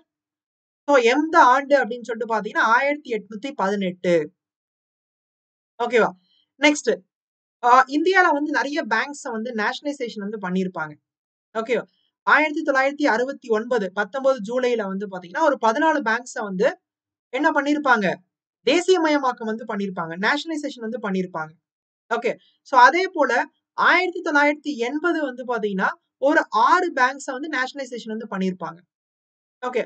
அதே போல தற்போதைக்கு வந்து இந்தியால எத்தனை கமர்ஷியல் பேங்க்ஸ் இருக்கு? அதாவது அரசாங்கம் கிட்ட அரசாங்கம் கீழ என்னென்ன பேங்க்ஸ் வந்து இருக்கு? கவர்ன்மெண்ட் பேங்க்ஸ் என்னன்னு கேட்டீங்கன்னா 12 பேங்க்ஸ் வந்து இருக்கு. சோ நீங்க என்ன பண்றீங்கன்னா அந்த 12 பேங்க்ஸ் என்னென்ன அப்படின்னு சொல்லிட்டு போய் பாருங்க. ஓகே. சோ அது மட்டும் இல்லாம இப்ப ரீசென்ட்டா என்ன பண்ணிருக்காங்க? நெறைய பேங்க்ஸ வந்து ஒண்ணோட ஒண்ணு வந்து மெர்ஜ் பண்ணிருக்காங்க. மெர்ஜர் ஆஃப் பேங்க்ஸ் இது கேள்விப்பட்டிருப்பீங்க. சோ அது வந்து கேட்கலாம். என்ன பேங்க்ஸ என்ன பேங்க் கூட கொண்டு போய் மெர்ஜ் பண்ணாங்க அப்படின்னு சொல்லிட்டு கேட்கறதுக்கு வாய்ப்பு இருக்கு. அது போய் வந்து பாருங்க. ஓகே. சோ ஃபர்ஸ்ட் டாபிக் பொறுத்தவரைக்கும் இதான் வந்து இம்பார்ட்டன்ட் பாயிண்ட்ஸ். சோ இது நீங்க வந்து பார்த்தாலே போதும். மோஸ்ட்லி வந்து கொஸ்டின்ஸ் வந்து சர்க்குலேட் ஆகும். பட் நீங்க என்ன பண்றீங்கன்னா, ஆல்ரெடி நீங்க வந்து ரிவைஸ் பண்ணியிருப்பீங்க. சோ நம்மளோட ஸ்கூல் புக்ஸ் நீங்க வந்து படிச்சிருப்பீங்க. இல்ல வேற ஏதாச்சும் வந்து புக்ஸ் வந்து படிச்சிருப்பீங்க. எக்ஸாம்க்கு முன்னாடி ஒரு 2 டேஸ் இல்ல 1 வீக் வந்து பாத்தீங்கன்னா, நீங்க என்ன படிச்சீங்களோ ஃபுல்லாவே நீங்க வந்து ரிவைஸ் பண்ணுங்க. ஓகேவா? ஜஸ்ட் இதுல நான் இதுல சொல்றது வந்து உங்களுக்கு ஒரு கரண்ட் அஃபேர்ஸ் நான் வந்து பாயிண்ட் ஆஃப் வியூல வந்து சொல்லுவேன். அதே போல எதெல்லாம் ரொம்ப இம்பார்ட்டன்ட் கடைசி நேரத்துல வந்து பார்க்கக்கூடிய சில விஷயங்கள்லாம் வந்து இருக்கும். சோ அதுதான் நான் வந்து இந்த வீடியோல நான் வந்து டிஸ்கஸ் பண்றேன். பட் இதுவும் ரொம்ப important. At the same time நீங்க என்னென்னலாம் வந்து இந்த ஒரு 6 மந்த் பிரிப்பரேஷன்ல வந்து இருந்திருப்பீங்க. இல்ல 8 மந்த்ஸ் பிரிப்பரேஷன்ல வந்து இருந்திருப்பீங்க. இந்த 8 மந்த்ஸ் ஆர் 6 மந்த்ஸ்ல என்னென்னலாம் நீங்க வந்து படிச்சீங்களோ எக்கனாமி, இல்ல மத்த சப்ஜெக்ட்ஸ்ல என்னென்னலாம் வந்து படிச்சீங்களோ, அது எல்லாத்தையும் வந்து அட்லீஸ்ட் ஒரு 1 வீக் எக்ஸாம் நடக்க போதுன்னா 1 வீக்ல வந்து பாத்தீங்கன்னா ரிவைஸ் பண்ணுங்க. ஓகே. ஸோ படிக்கிறது நியூவா படிக்கிறது வந்து முக்கியம் கிடையாது. நீங்க படிச்சத எந்த அளவுக்கு வந்து திரும்ப திரும்ப வந்து ரிவைஸ் பண்றீங்களோ, அதுதான் உங்களுக்கு வந்து பார்த்தீங்கன்னா கை குடுக்கும். ஏன்னா நீங்க எக்ஸாம் ஹால்ல வந்து உட்காரும்போது எல்லாமே படிச்ச மாரி தான் வந்து இருக்கும். எல்லாமே எங்கேயோ பார்த்த மாரி தான் வந்து இருக்கும். பட் ஏதோ ஒரு விஷயத்துல இது வருமா, அது வருமா அப்படின்னு சொல்லிட்டு ஒரு கன்ஃப்யூஷன் வந்து வரும். அந்த கன்ஃப்யூஷனுக்கு முக்கியமான காரணம் என்ன அப்படின்னு சொல்லிட்டு கேட்டீங்கன்னா, ப்ராப்பரா நீங்க வந்து ரிவைஸ் பண்ணிட்டு போயிருக்க மாட்டீங்க எக்ஸாமுக்கு. Okay. So revision must. Okay. சரி, ஓகே. ஸோ ஃபர்ஸ்ட் டாபிக் நம்ம வந்து முடிச்சாச்சு. ஸோ செகண்ட் டாபிக் நம்ம வந்து போயிரலாம். ஸோ செகண்ட் டாபிக் வந்து பார்த்தீங்கன்னா, 5 இயர் பிளான். 5 ஆண்டு திட்டம் வந்து இருந்துச்சு. அதேபோல பிளானிங் கமிஷன், நித்தி ஆயோக் வந்து இருந்துச்சு. ஓகே. ஸோ இந்த 5 ஆண்டு திட்டம் இந்தியால வரதுக்கு முக்கியமான காரணம் வந்து யாரா இருந்திருப்பா அப்படின்னு சொல்லிட்டு பார்த்தீங்கன்னா, அதாவது யார இன்ஸ்பயர் பண்ணி இந்த 5 ஆண்டு திட்டமா இந்தியால வந்து அடாப்ட் பண்ணியிருப்போம் அப்படின்னு சொல்லிட்டு கேட்டீங்கன்னா, ரஷ்யா ஆர் யுஎஸ்எஸ்ஆர் அப்படின்னு சொல்லிட்டு சொல்றோம். அதாவது சோவியத் யூனியன். சோ அவங்கள பார்த்து தான் நம்ம என்ன பண்ணியிருப்போம். இந்த 5 ஆண்டு திட்டம், இந்த பிளான வந்து பார்த்தீங்கன்னா, இந்தியால அடாப்ட் பண்ணியிருப்போம். ஓகே. மொத்தம் இந்தியால வந்து 12 5 இயர் பிளான்ஸ் இதுவரைக்கும் நம்ம வந்து போட்டிருக்கோம். ஓகே. சோ இந்த 5 இயர் பிளான பிரிப்பேர் பண்றது யாரு அப்படின்னு சொல்லிட்டு கேட்டீங்கன்னா, பிளானிங் கமிஷன். அதாவது திட்ட ஆணையம் அப்படின்னு சொல்லிட்டு சொல்றோம். சோ அவங்க தான் என்ன பண்றாங்க, இந்த பிளான்ஸ் அந்த 5 இயர் பிளான்ஸ வந்து பார்த்தீங்கன்னா, பிரிப்பேர் பண்றாங்க. ஓகே. சோ இந்த பிளானிங் கமிஷன நம்ம எப்ப கிரியேட் பண்ணோம்? இந்த திட்ட ஆணையத்த நம்ம வந்து எப்ப கிரியேட் பண்ணோம் அப்படின்னு சொல்லிட்டு கேட்பாங்க. கொஸ்டின் கேட்கலாம். ஸோ மார்ச் 15, 1950ல தான் வந்து இந்த திட்ட ஆணையத்த நம்ம வந்து என்னது கிரியேட் பண்ணோம். ஓகே. ஸோ இந்த திட்ட ஆணையம் வந்து என்ன பண்றாங்க? பிளானிங் வந்து ஸ்டார்ட் பண்ணாங்க. ஸோ ஃபர்ஸ்ட் 5 இயர் பிளான் வந்து எப்ப நம்ம வந்து தொடக்குறோம் அப்படின்னு சொல்லிட்டு கேட்டீங்கன்னா, ஏப்ரல் 1, 1951. இது ஈஸியா நம்ம வந்து ஞாபகம் வச்சுக்கலாம். ஏன்னா நம்ம ஒவ்வொரு ஆண்டோட நிதி ஆண்டு எப்போ வந்து ஸ்டார்ட் ஆகுது? ஏப்ரல் 1 தான் வந்து நிதியாண்டு வந்து ஸ்டார்ட் ஆகுது. ஓகே. ஸோ ஏப்ரல் 1, 1951ல தான் வந்து பார்த்தீங்கன்னா, ஃபர்ஸ்ட் 5 இயர் பிளான் நம்ம வந்து லான்ச் பண்றோம். ஓகே. ஸோ 1951 டூ 1956 தான் வந்து ஃபர்ஸ்ட் 5 இயர் பிளானோட என்னது காலகட்டம். ஓகே. ஸோ ஒவ்வொரு பிளான் பத்தி நான் வந்து டிஸ்கஸ் பண்றேன். ஸோ அதுக்கு முன்னாடி, அதாவது இண்டிபெண்டன்ஸ்க்கு முன்னாடி வந்து பார்த்தீங்கன்னா, இந்தியால பிளானிங்ன்ற கான்செப்ட் ஒவ்வொரு ஃபேஸ்ல இல்ல ஒவ்வொரு தரல வந்து பார்த்தீங்கன்னா, ஒவ்வொரு தரார்ல வந்து நம்ம வந்து அடாப்ட் பண்ணியிருப்போம். ஒவ்வொரு பிளான் நம்ம வந்து அடாப்ட் பண்ணியிருப்போம். ஸோ ஒரு முக்கியமான பிளான்ஸ்லாம் வந்து இங்க லிஸ்ட் அவுட் பண்ணியிருக்கேன். அது என்னென்ன அப்படின்னு சொல்லிட்டு பார்த்துரலாம். ஸோ ஃபர்ஸ்ட் வந்து பிளான்ட் எக்கனாமி ஆஃப் இந்தியா அப்படின்னு சொல்லிட்டு ஒரு புக்க 1934ல விஸ்வேஸ்வரய்யர் வந்து பாத்தீங்கன்னா லான்ச் பண்ணியிருப்பாரு. அதுல இந்திய பொருளாதாரத்தை வந்து எப்படி இரட்டிப்பாக்கலாம், அடுத்த 10 ஆண்டுகளை வந்து எப்படி இரட்டிப்பாக்கலாம் அப்படின்னு சொல்லிட்டு அந்த பிளான வந்து அந்த புக்ல வந்து சொல்லியிருப்பார் Visvesvaraya. 1934 plant economy of India. So அதுக்கப்புறம் 1938ல வந்து பாத்தீங்கன்னா ஜவஹர்லால் நேரு வந்து நேஷனல் பிளானிங் கமிஷன் அப்படின்னு சொல்லிட்டு ஒரு ஆணையத்தை வந்து செட் பண்ண ட்ரை பண்ணியிருப்பாரு. ஓகேவா? ஸோ அதுக்கப்புறம் 1944ல பாம்பே பிளான் அப்படின்னு சொல்லிட்டு வரும். இதுவும் ரொம்ப இம்பார்ட்டன்ட். ஆல்ரெடி கேட்டிருக்காங்க டிஎன்பிசில. அதுக்கப்புறம் அதே 1944ல எஸ்.என். அகர்வால் வந்து காந்தியன் பிளான் அப்படின்னு சொல்லிட்டு ஒரு பிளான வந்து கொண்டு வந்திருப்பாரு. அது முக்கியமா எதை ஃபோக்கஸ் பண்ணிருக்குன்னு பாத்தீங்கன்னா, வேளாண்மையையும் அதே போல கிராமப்புற பொருளாதாரத்தையும் வந்து பாத்தீங்கன்னா மையமா கொண்டு இந்த பிளான் வந்து தயாரிக்கப்பட்டிருக்கும். Gandhian plan. யாரால தயாரிக்கப்பட்டிருக்கும்? எஸ்.என். அகர்வால். எந்த வருடம்? 1944. இது கேட்கலாம். ஓகே. So next 1945ல எம்.என். ராய் வந்து பீப்பிள்ஸ் பிளான் அப்படின்னு சொல்லிட்டு ஒரு டிராஃப்ட் பண்ணியிருப்பார். ஒரு பிளான வந்து டிராஃப்ட் பண்ணியிருப்பார். Okay. எம்.என். Rai 1945 peoples plan. Next JP. Narayan வந்து பாத்தீங்கன்னா 1950ல சர்வோதயா பிளான் அப்படின்னு சொல்லிட்டு ஒண்ணு கொண்டு வந்திருப்பார். இது ஒவ்வொன்றும் ரொம்ப important. SN. Agarwal 1944 Gandhian plan. எம்.என். Rai 1945 peoples plan. JP. Narayanan 1915 Sarvodaya plan. So அதுக்கப்புறம் ஜவஹர்லால் நேரு வந்து பிரைம் மினிஸ்டரா வந்து பதவி ஏற்றிருப்பாரு. ஆஃப்டர் இண்டிபெண்டன்ஸ்க்கு அப்புறம். அதுக்கப்புறம் எலெக்ஷன்ஸ் வந்து 1951, 52ல தான் வந்து எலெக்ஷன்ஸ் உங்களுக்கு வந்து நடந்திருக்கும். அதுக்கு முன்னாடியே வந்து என்ன பண்ணியிருப்பாங்க? பிளானிங் கமிஷன் வந்து செட் பண்ணியிருப்பாங்க. 1950 மார்ச்லயே வந்து பிளானிங் கமிஷன் வந்து செட் பண்ணியிருப்பாங்க. பார்த்தோம். மார்ச் 15லயே வந்து செட் பண்ணியிருப்பாங்க. ஸோ பிளானிங் கமிஷனோட முதல் தலைவர், ஃபர்ஸ்ட் சேர்மன் யாரு அப்படின்னு சொல்லிட்டு கொஸ்டின் கேட்கலாம். ஸோ நேரு தான் வந்து பிளானிங் கமிஷனோட முதல் தலைவர். ஓகே. சோ நெக்ஸ்ட் வந்து என்டிசி, அதாவது தேசிய மேம்பாட்டு குழு அப்படின்னு சொல்லுவோம். National development council. சோ இத வந்து ஆகஸ்ட் 1952ல வந்து கவர்மெண்ட் ஆஃப் இந்தியா எஸ்டாப்ளிஷ் பண்ணிருப்பாங்க. எப்படி பிளானிங் கமிஷன் ரொம்ப இம்பார்ட்டன்ட்டோ அதே போல என்டிசியும் வந்து ரொம்ப இம்பார்ட்டன்ட். நேஷனல் டெவலப்மெண்ட் கவுன்சிலும் வந்து ரொம்ப இம்பார்ட்டன்ட். இவங்கள எப்ப நம்ம வந்து எஸ்டாப்ளிஷ் பண்ணிருப்போம்னா 1952ல நம்ம வந்து எஸ்டாப்ளிஷ் பண்ணிருப்போம். ஓகே. சரி, ஓகே. சோ ஒவ்வொரு 5 இயர் பிளான் அதோட இயர், அதோட முக்கியமான நோக்கம் என்ன அப்படின்னு சொல்லிட்டு பார்த்துரலாம். ஆல்ரெடி படிச்சிருப்பீங்க. கொஞ்சம் நம்ம வந்து ஃபாஸ்ட்டா வந்து டிஸ்கஸ் பண்ணிட்டு போயிரலாம். So first 5 year plan. So எந்த பீரியட்ல வந்து இந்த ஃபர்ஸ்ட் 5 இயர் பிளான் வந்து கொண்டு வந்திருப்பாங்கன்னா, 1951ல இருந்து 1956. ஓகே. சோ இந்த பிளான தான் நம்ம என்னன்னு சொல்றோம்னா, ஹரட் டோமர் மாடல் அப்படின்னு சொல்லிட்டு சொல்றோம். ஓகேவா? அண்ட் இந்த பிளான் முக்கியமா எத ஃபோக்கஸ் பண்ணுச்சு அப்படின்னு சொல்லிட்டு கேட்டீங்கன்னா, வேளாண்மைய தான் இந்த பிளான் வந்து ஒரு முதன்மை நோக்கமா வந்து கொண்டு இருந்தது. ஓகே. சோ இந்த பிளான் அடிப்படையில நம்மளோட ஜிடிபி டார்கெட் வந்து எவ்வளவு பெர்சன்டேஜா வந்து வச்சிருந்தாங்க அப்படின்னு சொல்லிட்டு பார்த்தா 3.6% வந்து வச்சிருந்தாங்க. நம்மளோட ஜிடிபி குரோத் ரேட். பட் நம்ம டார்கெட் பண்ணத விட இது அதிகமாவே வந்து பாத்தீங்கன்னா அச்சீவ் பண்ணியிருக்கான். Okay. So one of the successful plan அப்படின்னு சொல்லிட்டு சொல்றாங்க. இந்த first 5 year plan. Okay. So year ரொம்ப இம்பார்ட்டன்ட். இந்த ஹரட் டோமர் மாடல் இந்த வார்த்தை ரொம்ப இம்பார்ட்டன்ட். அதுக்கப்புறம் இந்த பிளான் வந்து எதை ஃபோக்கஸ் பண்ணுச்சுன்னா, வேளாண்மை முக்கியமா வந்து வேளாண்மையை வந்து ஃபோக்கஸ் பண்ணுச்சு. அதே போல இந்த பிளான் சக்சஸ்ஃபுல்லா இல்ல ஃபெயிலியரா அப்படின்னு சொல்லிட்டு கேட்டீங்கன்னா, இந்த பிளான் வந்து சக்சஸ்ஃபுல். ஏன்னா நம்ம டார்கெட் வச்சது 3.6% தான். நம்ம டார்கெட்டை விட அதிகமாவே இந்த பிளான் வந்து பாத்தீங்கன்னா, அதை வந்து அச்சீவ் பண்ணிருக்கு. ஓகேவா? சோ நெக்ஸ்ட் வந்து செகண்ட் 5 இயர் பிளான். இரண்டாவது ஐந்தாண்டு திட்டம். ஓகே. சோ இந்த பிளானோட வடிவமைப்பாளர் வந்து யாரு அப்படின்னு சொல்லிட்டு கேட்டீங்கன்னா, பிசி மெகலனோபிஸ். சோ இங்க குடுத்திருக்கேன் பாருங்க. பிசி மெகலனோபிஸ் தான் இந்த பிளானோட வடிவமைப்பாளர். ஓகே. இந்த பிளானோட காலகட்டம் வந்து 1956ல இருந்து 1961 தான் இந்த பிளானோட காலகட்டம். ஓகே. இந்த பிளான் எதை ஃபோக்கஸ் பண்ணுச்சு? இல்ல எதை முதன்மை நோக்கமா இந்த பிளான் வந்து கொண்டிருந்தது அப்படின்னு சொல்லி கேட்டீங்கன்னா, தொழில்துறை. எப்படி ஃபர்ஸ்ட் 5 இயர் பிளான் வந்து அக்ரிகல்ச்சரோ, அதே போல செகண்ட் 5 இயர் பிளான் வந்து எதை டார்கெட் பண்ணுச்சு? இதுல எதை நோக்கமா வந்து கொண்டிருந்தது அப்படின்னு சொல்லிட்டு கேட்டீங்கன்னா, தொழில்துறை, இண்டஸ்ட்ரீஸ். ஓகே. அண்ட் இந்த பிளானும் வந்து one of the successful plan அப்படின்னு சொல்லிட்டு சொல்றாங்க. ஏன்னா நம்ம வச்ச growth ரேட்டை விட இதுவும் அதிகமாவே வந்து அச்சீவ் பண்ணியிருக்கு. ஓகே. அப்ப ஃபர்ஸ்ட் 5 இயர் பிளானும் வந்து சக்சஸ்ஃபுல் பிளான். அதே போல செகண்ட் 5 இயர் பிளானும் வந்து பாத்தீங்கன்னா, one of the successful plan அப்படின்னு சொல்லிட்டு சொல்றாங்க. ஓகே.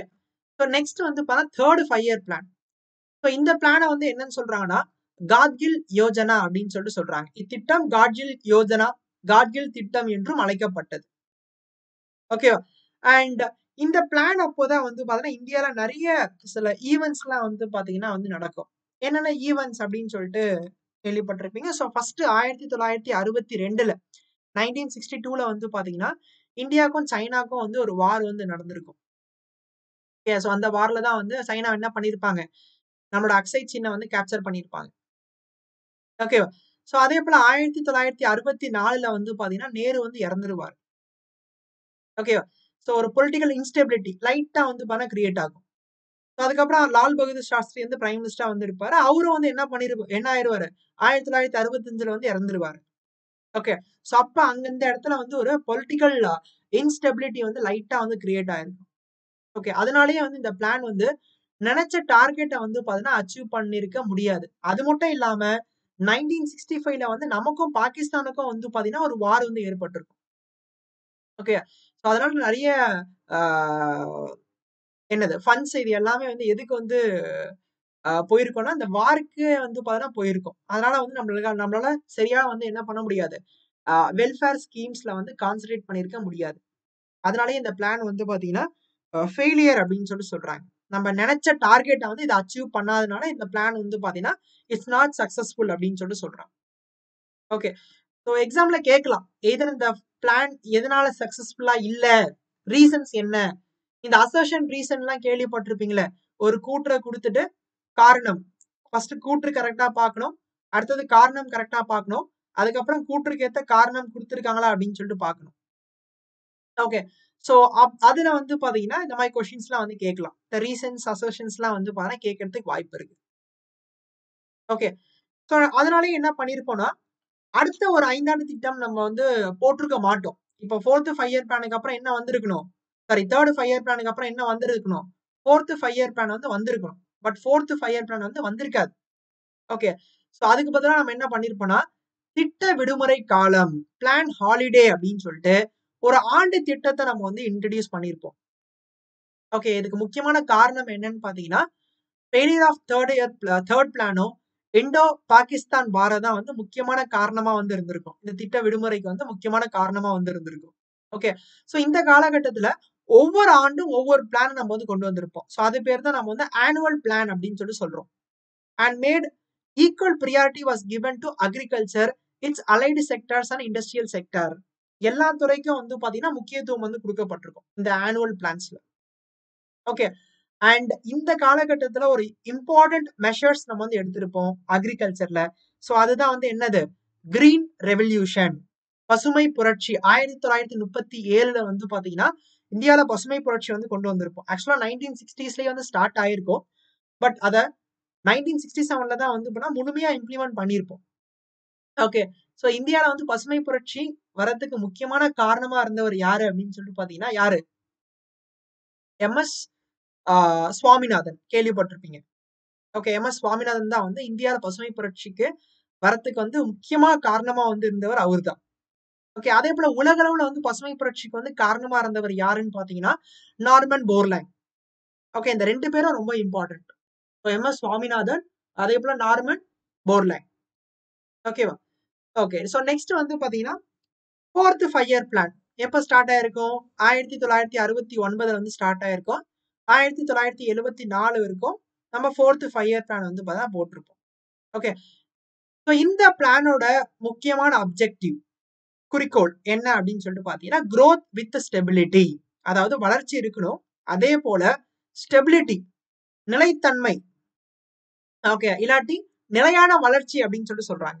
மற்றும் தற்சார்பு, செல்ஃப் ரிலையன்ஸ் அப்படின்னு சொல்லிட்டு சொல்றாங்க. ஓகே.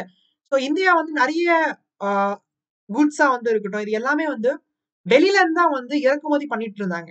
ஓகே. அதை குறைச்சு உற்பத்தியை இந்தியாலேயே வந்து நடத்தணும். ஓகே. அதாவது பொருளை வந்து இந்தியாலேயே தயாரிச்சு மக்களுக்கு வந்து சப்ளை பண்ணணும். எக்ஸ்போர்ட்ஸ், அதாவது எக்ஸ்போர்ட்ஸ் இம்போர்ட்ஸை வந்து பாத்தீங்கன்னா குறைக்கணும், இறக்குமதி வந்து குறைக்கணும் அப்படின்னு சொல்லிட்டு ஒரு முக்கியமான நோக்கமா வந்து இருந்துச்சு. ஸோ இப்போ கூட நம்ம என்னன்னு சொல்றோம், ஆத்ம நிர்பார் பாரத் அப்படின்னு சொல்லிட்டு சொல்றோம்ல, தற்சார்பு இந்தியா. ஸோ அப்போ வந்து என்னன்னு சொல்றாங்க, செல்ஃப் ரிலையன்ஸ் அப்படின்னு சொல்லிட்டு சொல்றாங்க. ஓகே. அண்ட் இந்த பிளானும் வந்து பாத்தீங்கன்னா ஃபெயில்டு அப்படின்னு சொல்லிட்டு சொல்றாங்க. எதுக்காகனா நம்ம டார்கெட் ஃபிக்ஸ் பண்ணது வந்து 5.7%, பட் இது ஒன்லி 3.3% மட்டும் தான் வந்து அச்சீவ் பண்ணுச்சு. ஓகேவா? இதுக்கு முக்கியமான காரணம் என்னவா இருந்திருக்கும் அப்படின்னு சொல்லிட்டு கேட்டீங்கன்னா, இங்கேயும் ஒரு வார் வந்து வருது. அகைன் 1971ல இந்தியா பாகிஸ்தான் வார் வந்து நடக்குது. எதுக்காகனா ஈஸ்ட் பாகிஸ்தானுக்காக. ஸோ ஈஸ்ட் பாகிஸ்தான் என்ற நாடை வந்து பாத்தீங்கன்னா பங்களாதேஷ் அப்படின்னு சொல்லிட்டு ஒரு நாடு வந்து உருவாயிருக்கும்.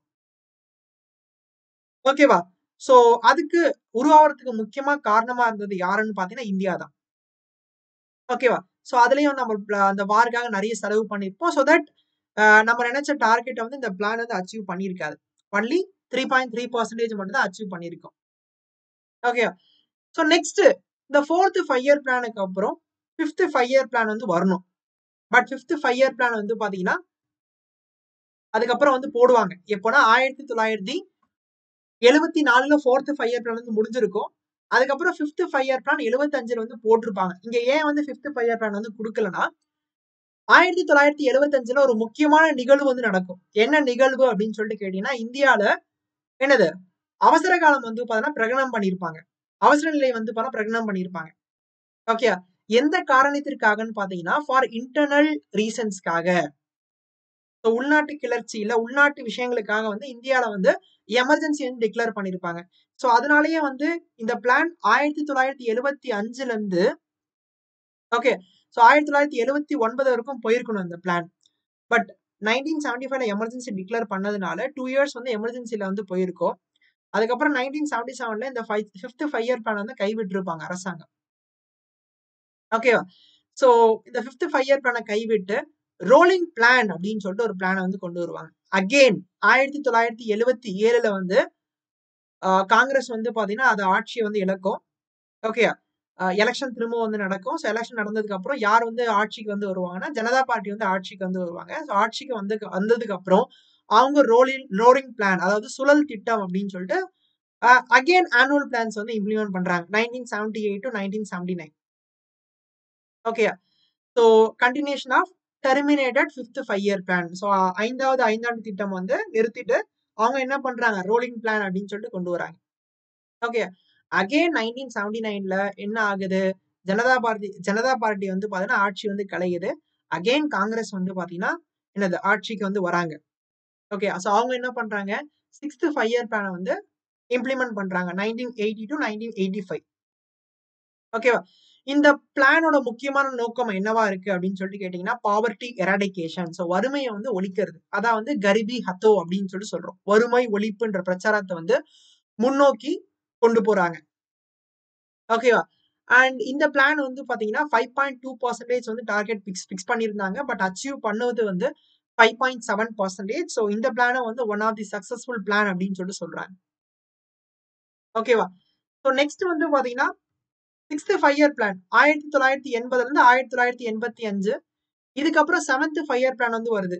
1985ல இருந்து 1990 வரைக்கும் 7th 5 இயர் பிளான் வந்து வருது. ஸோ 7th 5 இயர் பிளான் அந்த அளவுக்கு வந்து இம்பார்ட்டன்ஸ் கிடையாது. ஓகே, ஸோ டைரக்டா நம்ம வந்து ஆனுவல் பிளான்ஸ் வந்து போயிடலாம். ஆக்சுவலா இந்த 7th 5 இயர் பிளானுக்கு அப்புறம் திரும்பவும் 8th 5 இயர் பிளான் வந்து வரணும். பட் 8th 5 இயர் பிளான் வந்து கொண்டு வந்திருக்க மாட்டாங்க. ஏன் கொண்டு வந்திருக்க மாட்டாங்கன்னா, 1990, 91, 92 இந்த காலகட்டத்துல இந்தியா வந்து ஒரு மிகப்பெரிய பொருளாதார நெருக்கடியில போயிட்டு வந்து மாட்டிப்பாங்க. ஓகே, அதாவது பேலன்ஸ் ஆஃப் பேமெண்ட்ல போய் வந்து மாட்டிப்பாங்க. ஸோ இதனால நம்மளோட எக்கனாமில சில ரிஃபார்ம்ஸ் வந்து கொண்டு வரணும் அப்படின்னு சொல்லிட்டு ஒரு கட்டாயம் வந்து இருந்திருக்கும். ஓகேவா, இந்தியாவுக்கு வந்து ஒரு கட்டாயம் வந்து இருந்திருக்கும். ஏன்னா நம்ம கிட்ட வந்து ஃபாரின் கரன்சியே வந்து இருந்திருக்காது. இப்ப மத்த நாட்டுல இருந்து நம்ம ஏதாச்சும் ஒரு பொருளை வந்து இறக்குமதி பண்ணோம்னா அந்த நாட்டுக்கு நம்ம எதுல பே பண்ணுவோம்னா டாலர்ல தான் வந்து பே பண்ணுவோம். ஓகே, சோ அந்த ஃபாரின் கரன்சியே நம்ம கிட்ட வந்து இருந்திருக்காது. ஓகே, ஏன்னா இப்ப ஏதாச்சும் ஒரு பொருளை நீங்க ஏற்றுமதி பண்ணாதான் உங்களுக்கு அந்த டாலர்ஸ் வந்து இருக்கும். அதை வச்சுதான் நீங்க வந்து சில பொருளை வந்து வாங்க முடியும்.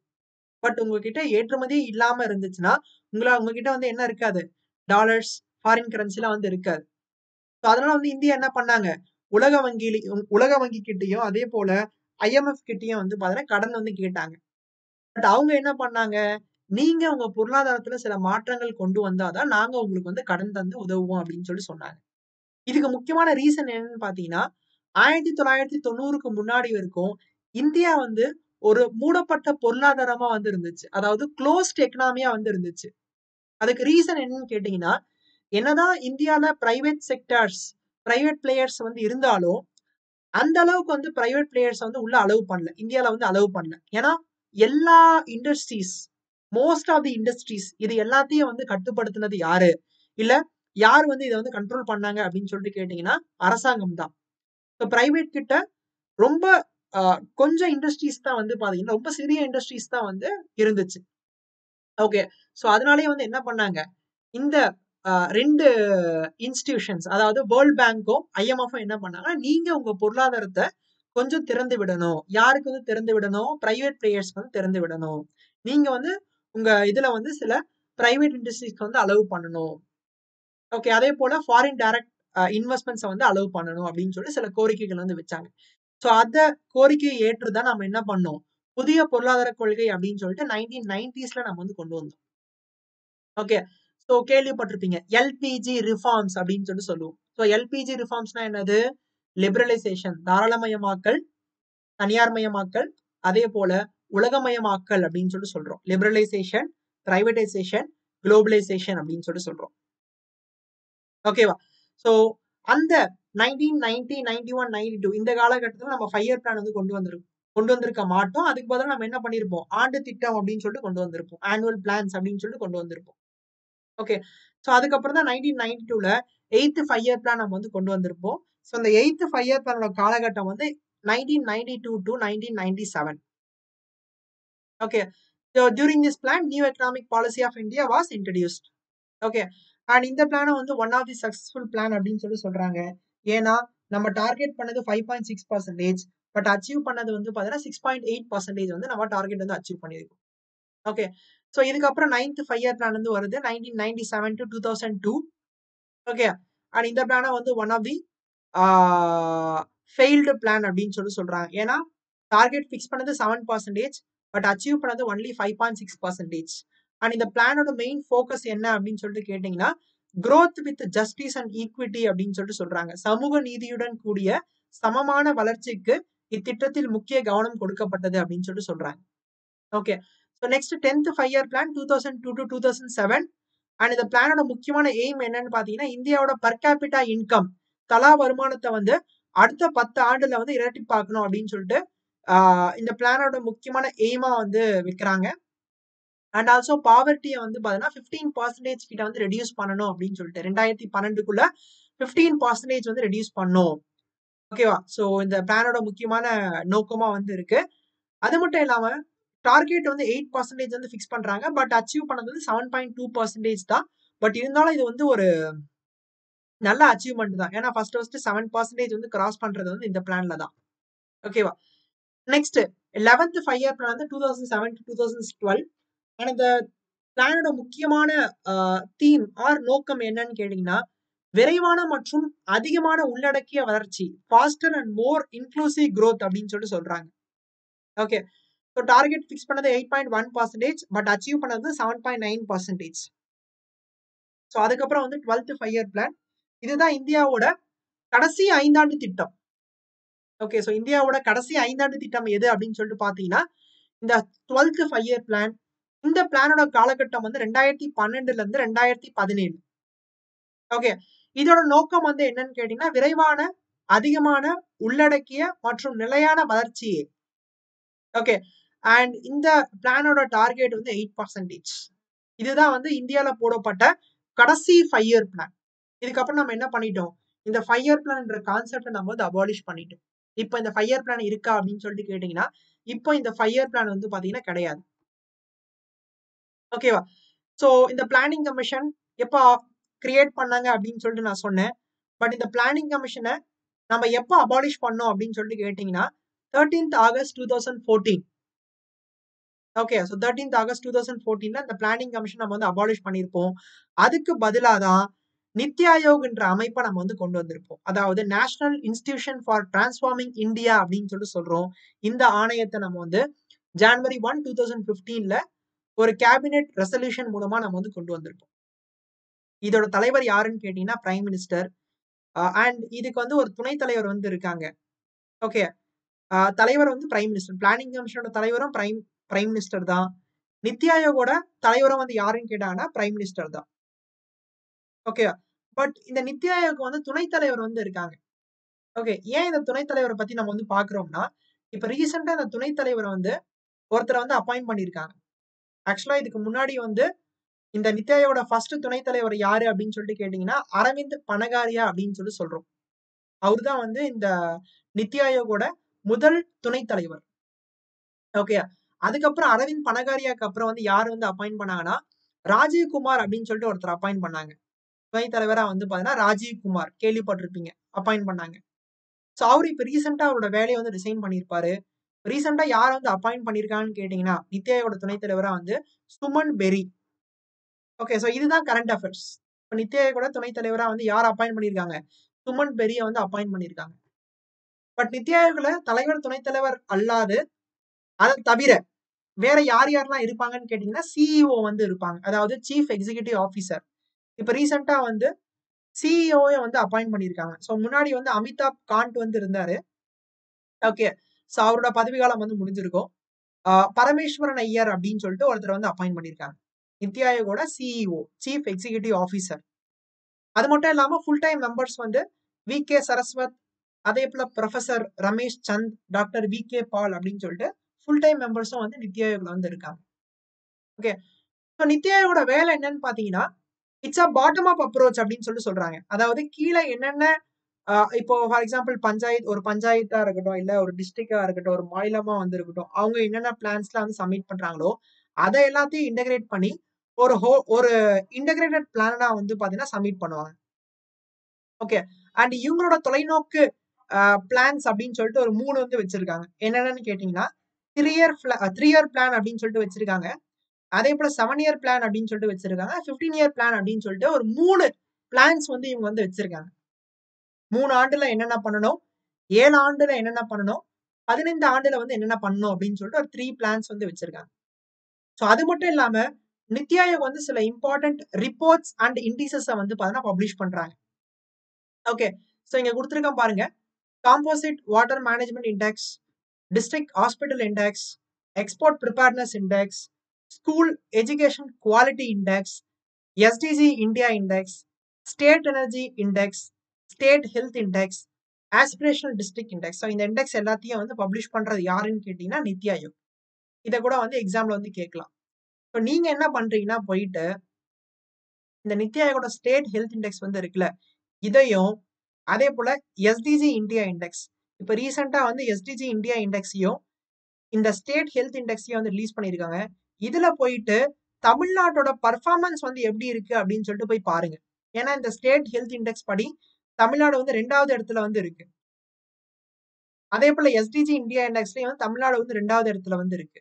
ஸோ நீங்க போயிட்டு இந்த 2 இண்டெக்ஸை வச்சுட்டு தமிழ்நாட்டோட பர்ஃபார்மன்ஸ் மற்ற ஸ்டேட்ஸை கம்பேர் பண்ணும்போது தமிழ்நாட்டோட பர்ஃபார்மன்ஸ் வந்து எப்படி இருக்கு அப்படின்னு சொல்லிட்டு அதை போய் பாருங்க. ஓகேவா?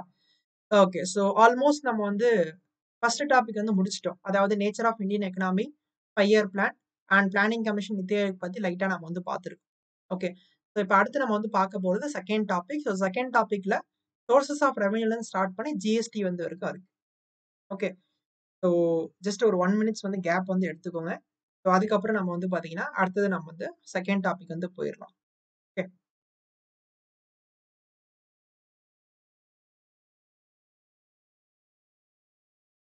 ஓகே. ஸோ இந்த செகண்ட் டாபிக்ல நம்ம முக்கியம் வந்து பார்க்க போறது என்னன்னு பார்த்தீங்கன்னா பட்ஜெட். 2022, 23 பட்ஜெட் தான் நம்ம வந்து பார்க்க போறோம். ஓகேவா? ஸோ ஃபர்ஸ்ட் பட்ஜெட்னா என்ன அப்படின்னு சொல்லிட்டு தெரியணும் உங்களுக்கு. ஓகே. இப்போ பட்ஜெட்ல வந்து 2 சைடு வந்து இருக்கும். ஒன்னு ரெசிப்ட் அப்படின்னு சொல்லி சொல்லுவாங்க. Receipt means revenue. இன்னொரு சைடு வந்து பார்த்தா எக்ஸ்பெண்டிச்சர் அப்படின்னு சொல்லி சொல்லுவாங்க. இந்த ரெசிப்ட்லயே வந்து 2 விதமா வந்து பிரிப்பாங்க. என்னென்னது? ரெவென்யூ ரெசிப்ட், கேபிட்டல் ரெசிப்ட் அப்படின்னு சொல்லி சொல்லுவோம். அதே போல பட்ஜெட் எக்ஸ்பெண்டிச்சர்லயும் வந்து பாத்தீங்கன்னா ரெவென்யூ எக்ஸ்பெண்டிச்சர், கேபிட்டல் எக்ஸ்பெண்டிச்சர் அப்படின்னு சொல்லி சொல்லுவோம். ஓகே. இதை பத்தி நான் ரொம்ப டீட்டெயில்டா உள்ள வந்து போல. ஸோ ஆல்ரெடி இதெல்லாம் வந்து படிச்சிருப்பீங்க. ரெசிப்ட்னா என்ன, ரெவன்யூ ரெசிப்ட்னா என்ன, கேபிட்டல் ரெசிப்ட்னா என்ன அப்படின்னு சொல்லிட்டு படிச்சிருப்பீங்க. ஜஸ்ட் என்னன்னு தெரிஞ்சுக்கோங்க போதும். ஓகே. ஸோ ரெவன்யூ ரெசிப்ட்ல எதெல்லாம் வந்து வரும்? டாக்ஸ், நான் டாக்ஸ், இது எல்லாமே வந்து ரெவன்யூ ரெசிப்ட்ல வந்து வரும். அதே போல கேபிட்டல் ரெசிப்ட்ல என்னெல்லாம் வந்து வரும்? Recovery of loans, borrowings and other liabilities, டிஸ்இன்வெஸ்ட்மெண்ட்ஸ், இது எல்லாமே வந்து கேபிட்டல் ரெசிப்ட்ல வந்து வரும். சிம்பிளா சொல்ல போனா ரெவன்யூ ரெசிப்டும் சரி, கேபிட்டல் ரெசிப்டும் சரி, ரெண்டுமே வருவாய் தான். பட் ரெவன்யூ ரெசிப்ட்ன்றது வர வருவாய் வந்து பாத்தீங்கன்னா திருப்பி கொடுக்கணும்ன்ற கட்டாயம் வந்து கிடையாது. ஓகே. பட் கேபிட்டல் ரெசிப்ட்ன்றது அதுவும் வருவாய் தான். பட் அதுல இருந்து வரக்கூடிய வருவாய் வந்து பாத்தீங்கன்னா திரும்ப நம்ம வந்து செலுத்த வேண்டியதா வந்து இருக்கும். ஓகேவா? சோ அதே போலதான் எக்ஸ்பெண்டிச்சர்ல வந்து ரெவன்யூ எக்ஸ்பெண்டிச்சர், கேபிட்டல் எக்ஸ்பெண்டிச்சர். செலவு பண்றது திரும்ப வராது. இங்க செலவு பண்றது திரும்ப வந்து வரும். ஒரு அசெட்டா வந்து கிரியேட் ஆகும். யாருக்கு? அரசாங்கத்துக்கு. ஓகே. சோ அதான் வந்து இங்க பிளான், நான் பிளான் அப்படின்னு சொல்லிட்டு இங்க போட்டிருக்காங்க. ஓகேவா? சோ வரவு செலவு திட்ட உள்ளடக்கங்க. ஓகே. சோ ஒவ்வொரு ஆண்டும் வந்து பட்ஜெட் வந்து தாக்கல் பண்ணுவாங்க. எப்ப பட்ஜெட் தாக்கல் பண்ணுவாங்கன்னா பிப்ரவரி 1 தான் வந்து பட்ஜெட் தாக்கல் பண்ணுவாங்க இந்தியால. ஓகேவா? இந்த பட்ஜெட் தாக்கல் பண்றதுக்கு ஒரு நாள் முன்னாடி வந்து பாத்தீங்கன்னா பொருளாதார அறிக்கை அப்படின்னு சொல்லிட்டு எக்கனாமிக் சர்வே அப்படின்னு சொல்லிட்டு எப்போ ஜான்வரி 31 வந்து ஸோ நம்மளோட பார்லிமெண்ட்ல வந்து பாத்தீங்கன்னா இன்ட்ரோடியூஸ் பண்ணுவாங்க. அதாவது கடந்த ஒரு ஆண்டுல இந்தியாவோட பொருளாதாரம் வந்து எப்படி இருந்துச்சு, 2021, 22 இந்திய பொருளாதாரம் வந்து எப்படி இருந்துச்சு அப்படின்னு சொல்லிட்டு ஒரு ஆண்டு அறிக்கை இல்ல பொருளாதார அறிக்கை வந்து தாக்கல் பண்ணுவாங்க. ஸோ அது பேர் தான் நம்ம என்னன்னு சொல்றோம்? எக்கனாமிக் சர்வே அப்படின்னு சொல்லி சொல்றோம். அதாவது ஏற்கனவே நடந்த விஷயம் கவர்மெண்ட் இதெல்லாம் வந்து பண்ணியிருப்பாங்க. அதெல்லாம் வந்து ஒரு அறிக்கையா வந்து சப்மிட் பண்ணியிருப்பாங்க. ஓகே. சோ அதுபடி India was the 4th largest forex reserve அப்படின்னு சொல்லிட்டு சொல்றாங்க. அது என்ன ஃபாரெக்ஸ் ரிசர்வ்? இந்தியா கிட்ட இருக்கிற ஃபாரின் கரன்சியை தான் நம்ம வந்து ஃபாரெக்ஸ் ரிசர்வ் அப்படின்னு சொல்லிட்டு சொல்றோம். ஒரு காலத்துல இந்தியா கிட்ட ஃபாரின் கரன்சியே இல்லாம இருந்த காலகட்டம் இருந்துச்சு. எப்ப பார்த்தோம்? 1990s இந்த காலகட்டத்துல இந்தியா கிட்ட என்ன கிடையாது? ஃபாரெக்ஸ் வந்து கிடையாது. ஃபாரின் கரன்சி வந்து கிடையாது. அதனாலதான் இந்தியா வந்து கடன் வாங்குற அளவுக்கு வந்து தள்ளப்பட்டிருக்கும். ஓகே. பட் இப்போ உலக அளவுல வந்து இந்தியா கிட்ட வந்து ஃபாரெக்ஸ் ரிசர்வ்ல எத்தனாவது இடத்துல வந்து இருக்கான்? 4th லார்ஜஸ்ட் அப்படின்னு சொல்லிட்டு சொல்றாங்க. ஓகே. அப்ப அந்த அந்த அளவுக்கு நம்மளோட எக்ஸ்போர்ட்ஸ் இது எல்லாமே வந்து நல்லாவே வந்து இன்க்ரீஸ் ஆயிருக்கு. ஓகே. சோ அதே போல exports of agriculture and allied products, வேளாண்மை ஏற்றுமதியா வந்து இருக்கட்டும், இல்ல வேளாண்மை சார்ந்த சில துறைகள் வந்து இருக்கு பாத்தீங்களா, அதோட ஏற்றுமதி எல்லாமே வந்து கிட்டத்தட்ட ஒரு 23% வந்து இன்க்ரீஸ் ஆயிருக்கு அப்படின்னு சொல்லிட்டு சொல்றாங்க. ஓகே. அதே போல எக்ஸ்போர்ட் டார்கெட்டும் வந்து பாத்தீங்கன்னா கிட்டத்தட்ட நம்ம வந்து அச்சீவ் பண்ணியிருக்கோம். ஆன் டார்கெட்ல வந்து இருக்கு. $400 பில்லியன் வந்து பாத்தீங்கன்னா ஆன் டார்கெட்ல வந்து இருக்கு அப்படின்னு சொல்றாங்க. ஓகே. நெக்ஸ்ட். சோ இதான் எக்கனாமிக் சர்வேல சொல்லப்பட்டிருந்த சில இம்பார்ட்டன்ட் பாயிண்ட்ஸ். சோ இத வந்து நீங்க வந்து பாத்துக்கோங்க. இதுல ஃபர்ஸ்ட் பாயிண்ட் வந்து கேட்கறதுக்கு வாய்ப்பு இருக்கு. இந்த ஃபாரெக்ஸ் ரிசர்வ்ல இந்தியா வந்து 4th லார்ஜஸ்டா வந்து இருக்காங்க அப்படின்னு சொல்லிட்டு கேட்கலாம். ஓகே. ஸோ நெக்ஸ்ட் வந்து பாத்தீங்கன்னா இந்த பட்ஜெட்டோட ஒரு முக்கியமான கோல்ஸ் என்ன அப்படின்னு சொல்லிட்டு கேட்டீங்கன்னா ஏன் இந்த பட்ஜெட்டுக்கு ரொம்ப முக்கியத்துவம் வந்து கொடுத்தாங்கன்னா இப்ப நம்ம வந்து எதுல வந்து இருக்கோம் இந்தியா 75ல வந்து இருக்கோம் சுதந்திரம் வாங்கி 75 இயர்ஸ்ல வந்து பாத்தீங்கன்னா நம்ம வந்து இருக்கோம். ஓகே. அப்ப இந்த 75ல இருந்து அடுத்த 25 ஆண்டுகள்ல இந்தியா வந்து எப்படி இருக்கணும் அதாவது இந்தியா at 100. ஓகே. அதாவது நம்மளோட 100வது இல்ல 100 ஆண்டுகள் இண்டிபெண்டன்ஸ்ல நம்மளோட இந்தியா வந்து எப்படி இருக்கணும் ஓகே அதுக்கான சில கோல்ஸ் அந்த 25 இயர்ஸ் ஜேர்னி ஆர் 25 இயர்ஸ் அந்த பாத்வே தான் வந்து பாத்தீங்கன்னா அமிர்த கல் அப்படின்னு சொல்றோம் அதாவது அமிர்த காலம். ஓகே. சோ கோல்ஸ் ஆஃப் அமிர்த கல் அப்படின்னு சொல்றாங்க இந்தியா at 100ல இந்த 25 இயர்ஸ் ஜேர்னி வந்து எப்படி இருக்கணும் ஸோ எதெல்லாம் நம்ம வந்து ஃபோக்கஸ் பண்ணணும் எதுக்கெல்லாம் வந்து முக்கியத்துவம் வந்து கொடுக்கணும். ஸோ முதல்ல வந்து பாத்தீங்கன்னா growthக்கு வந்து ஃபோக்கஸ் பண்ணணும். அதே போல இன்க்ளூசிவ் வெல்ஃபேர் ஒருங்கிணைந்த என்னது நல்வாழ்வு வெல்ஃபேர். அதே போல technology promoting technology enabled development.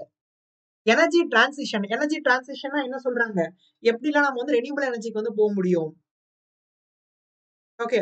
Next climate action. So காலநிலை மாற்றங்களுக்காக என்ன நடவடிக்கைகள் நம்ம வந்து எடுக்கணும். ஓகே. ஸோ அதே போல பிரைவேட் இன்வெஸ்ட்மெண்ட்ஸ் வந்து எப்படி அதிகரிக்கிறது.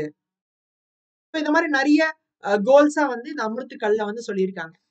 அதுலயும் வந்து ஒரு 4 ப்ரியாரிட்டிஸ் வந்து இங்க வந்து கொடுத்திருக்காங்க. என்னன்னு கேட்டீங்கன்னா பிஎம் கதி சக்தி இதுதான் ரொம்ப ரொம்ப இம்பார்ட்டன்ட்.